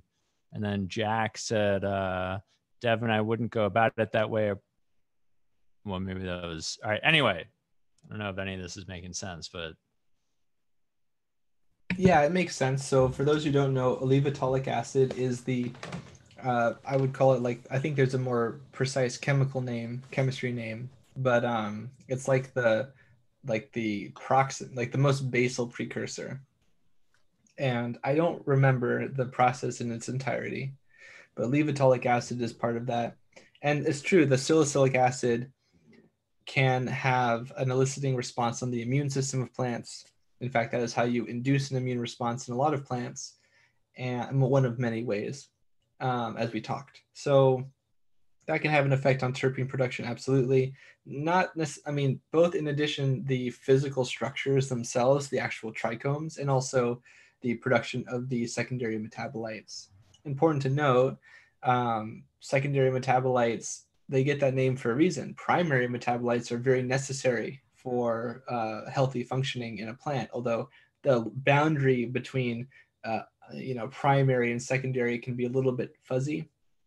But essentially, secondary metabolites are like not inherently necessary for the plant to like exist, if that makes sense. And so that's kind of how scientists have classified the metabolites. At least in that context, yeah. There are other ways you can classify them, like what kind of chemicals they are and that kind of thing. If they are, whether there are other metabolites besides chemicals, like proteins and that sort of a thing. But so secondary metabolites take a lot of energy, essentially, for the plant to produce. And so having an elicitor is very important because that will make the immune system respond in that favorable way, favorable for the cultivator, that is. But it does, in a way, you can kind of call it a developmental stress because you are eliciting a particular immune response, which is kind of like a stress reaction, if you can, kind of conceptualize it that way. And a lot of times plants are dealing with all kinds of stressors, even if it's not sort of overtly visual to us, if that makes sense too. Like, for example, some insect pests cause chlorosis in the leaves when they feed, and other ones just don't, and they can be totally cryptic. So, but to answer the question, applying olivetolic acid or other sorts of precursors, to my knowledge, doesn't necessarily result in like increased cannabinoid production. And the reason for that is because I don't think that the plant physiology can make use of the olivetolic acid in that state, sort of, through osmosis or through absorption of the compound. If somebody has an alternative view, I'd be very curious to know it. But I think that the sort of like there's like a very complex phytochemical machinery that's going on in the plant physiology, and like it might be influenced by various external compounds, but I think they have to produce those compounds in a particular way and transport them in a certain way. And if that's disrupted in some fashion, or if something isn't there, it's somewhere else in the plant, then it might not have any effect, or might have a local effect only. I'd really have to like read about it or something. So since we distinguish between primary and secondary metabolites, can you also talk about biotic and abiotic stress? Absolutely. What's So the difference? right. What is each one and what's the difference? Biotic stress is stress from a biological source, and abiotic stress is stress from an abiological source, a non-biological source. And they work So together. can you give some examples of each one? Like what's a Absolutely. biological source of stress?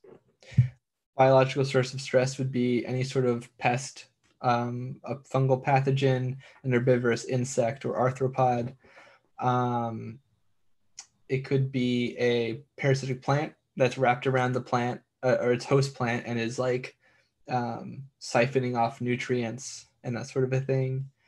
Those are all biotic stressors, for example. Abiotic stressors would be things like heat, light, or well, rather temperature, whether it's hot or cold, light, humidity. So your psychrometrics.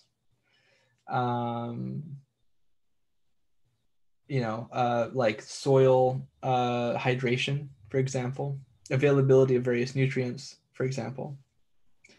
But, at a certain point, sort of biology and abiology does meet at a nexus point, and you can have abiotic stressors affect biotic stressors, and then those biotics, or you know what I mean? So like with the wilting comment, with like plants that are wilting, an abiotic stress might be a combination of things. It might be light intensity, UV radiation, temperature, and a lack of hydration. That's a bunch of abiotic factors all in one. Not all abiotic stressors are causes unto themselves, but if that makes sense. So we're really just describing the stressor, not necessarily the cause, because sunlight and heat can cause the lack of hydration, but we're really just talking about the lack of hydration as in and of itself. And then that can cause a response in the plant, and then that can affect a biotic stressor like an insect. And so an insect that might be used to dealing with this more often, because maybe it's adapted to a desert climate, or it's adapted to plants that aren't super adapted to a dry or desert condition, it might do very much better. Or it might be counting on the plant to actually be doing really well. And if it doesn't, then it might actually have problems itself, kind of ironically. So Paul Brown, who may or may not still be on, because this was like 2 hours ago, asked, are nematodes, can you talk about nematodes and kind of their role in controlling, I mean, are they relevant to aphids or not at all? Nematodes are a pretty big, large group of organisms, the nematoda, and there are predatory nematodes, there are parasitic nematodes, there are herbivorous nematodes. A lot of people know about the rotten newt nematodes, or rotten newt, the root knot nematodes. They're a huge destructive pest in various agricultural crops. I don't know if they actually go after cannabis as well, but I wouldn't be surprised. They're huge generalists.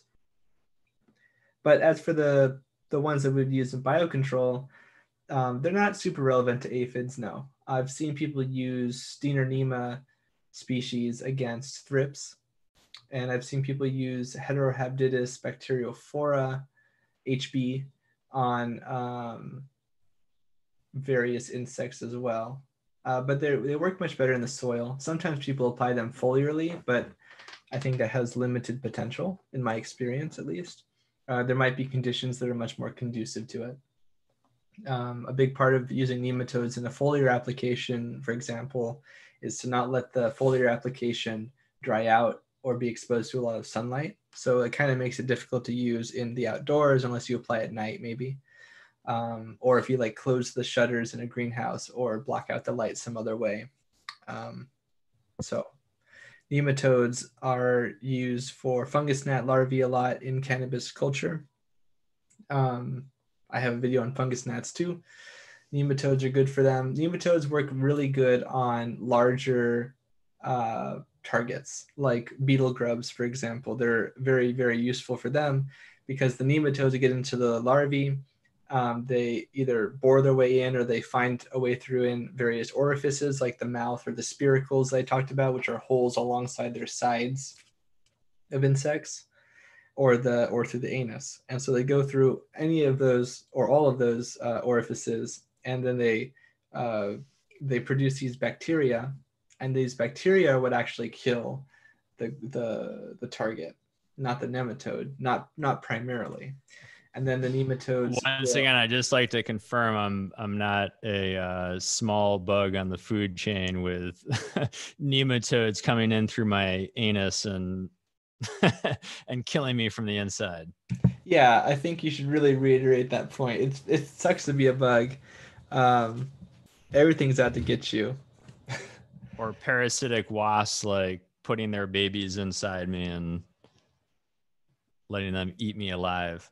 Yeah, I'm glad we evolved past that. So Armchair Warrior asked, are leafhoppers actual pests or are they just hanging out? Leafhoppers are pests. They can often be like incidental pests, but one important thing to know about the Hemiptera that I've already mentioned, but I'll repeat, is that they are very important as an insect group, an order, because they often transmit pathogens. Aphids transmit pathogens, leafhoppers, plant hoppers, frog hoppers, all of the hoppers, mealybugs, soft scale, armored scale insects. Dennis. Huh? Dennis. Oh, Matthew, you're aging yourself. You're just a baby. I'm joking. I did not get the joke, but I'm curious to know the reference. He's an actor. You just said Dennis, though. Yeah, Dennis Hopper. Oh, okay. Well, I wasn't in the right mindset. I see. I wasn't realizing you meant Dennis Hopper. Very, very, very smooth there. A great American thespian. Definitely. So these Hemiptera, they transmit viruses, they transmit bacteria, they transmit sometimes fungi, or at least they create wounds that allow fungi to get in some cases. Big thing about cannabis. Recently, it was confirmed that as far back as like maybe even 2015, but possibly 2017, beet curly top virus was confirmed in cannabis. And this was in Colorado. Beet curly top virus is a very pernicious virus. It's found in a lot of parts of the world. The USA is one of them. Africa, the Middle Eastern Peninsula, or not peninsula, but the Middle East, and Europe even, and also Africa. So it hits beets a lot, but it also infects a ton of other different kinds of plants. And it's vectored by Circulus tenalis, or Circulifer tenalis, the beet leafhopper. And although there are other beet leafhoppers in that genus, Circulifer, this is the primary species that causes that viral transmission. And what's important to note is that whereas a lot of leafhoppers will just incidentally feed on a plant and then kind of not have any problem, you don't necessarily know whether a leafhopper will have a virus or a pathogen in it. And as cannabis culture becomes more productive and much more prolific in the US and other parts of the world, we might see a greater propensity of leafhoppers for taking up pathogens and putting them into cannabis plants that never had those interactions before. Or if they did, they weren't documented. And so I would be very cautious about all organisms that you don't know, but that leafhoppers in particular, especially the beet leafhopper, which is common in the Midwest, it could transmit beet curlytop virus, which is lethal, and you can't really cure it. Most plant viruses can't really be cured without like thermotherapy and plant tissue culturing and that kind of a thing. And that's very expensive and it's non-conventional and it's usually not worth it. and sometimes even various Hemiptera, aphids, leafhoppers, other sorts of things. They can take up a virus from a plant that's totally asymptomatic out in the environment. And then they come down from wherever they are into a cultivation space when the seasons change or whatever. And then they infect the plants. And you wouldn't have even known that there was an asymptomatic plant like right outside your field. And that's the kicker. So from a canicultural perspective, be careful. There are a lot of sucking plant bugs that can vector pathogens, and we're just scraping the surface. So Maddie Bucks asked, is there any beneficial that hunts the caterpillars that eat the stems on my buds, or is BT the best for them? Unfortunately, even BT, Bacillus thuringiensis, isn't the best way to go about it, because it's also kind of not a contact kill, but the organism has to feed on the tissue that gets the bacillus on the surface. So if the caterpillars, and oftentimes those caterpillars like hemp borer and tobacco budworm I've seen, and a few other borer caterpillars, they, like I was saying earlier, they produce shelter, or they bore into shelter. And the bacillus product that you apply won't affect anything because you're only hitting the surface. And if they've already bored into the stem, then it doesn't penetrate.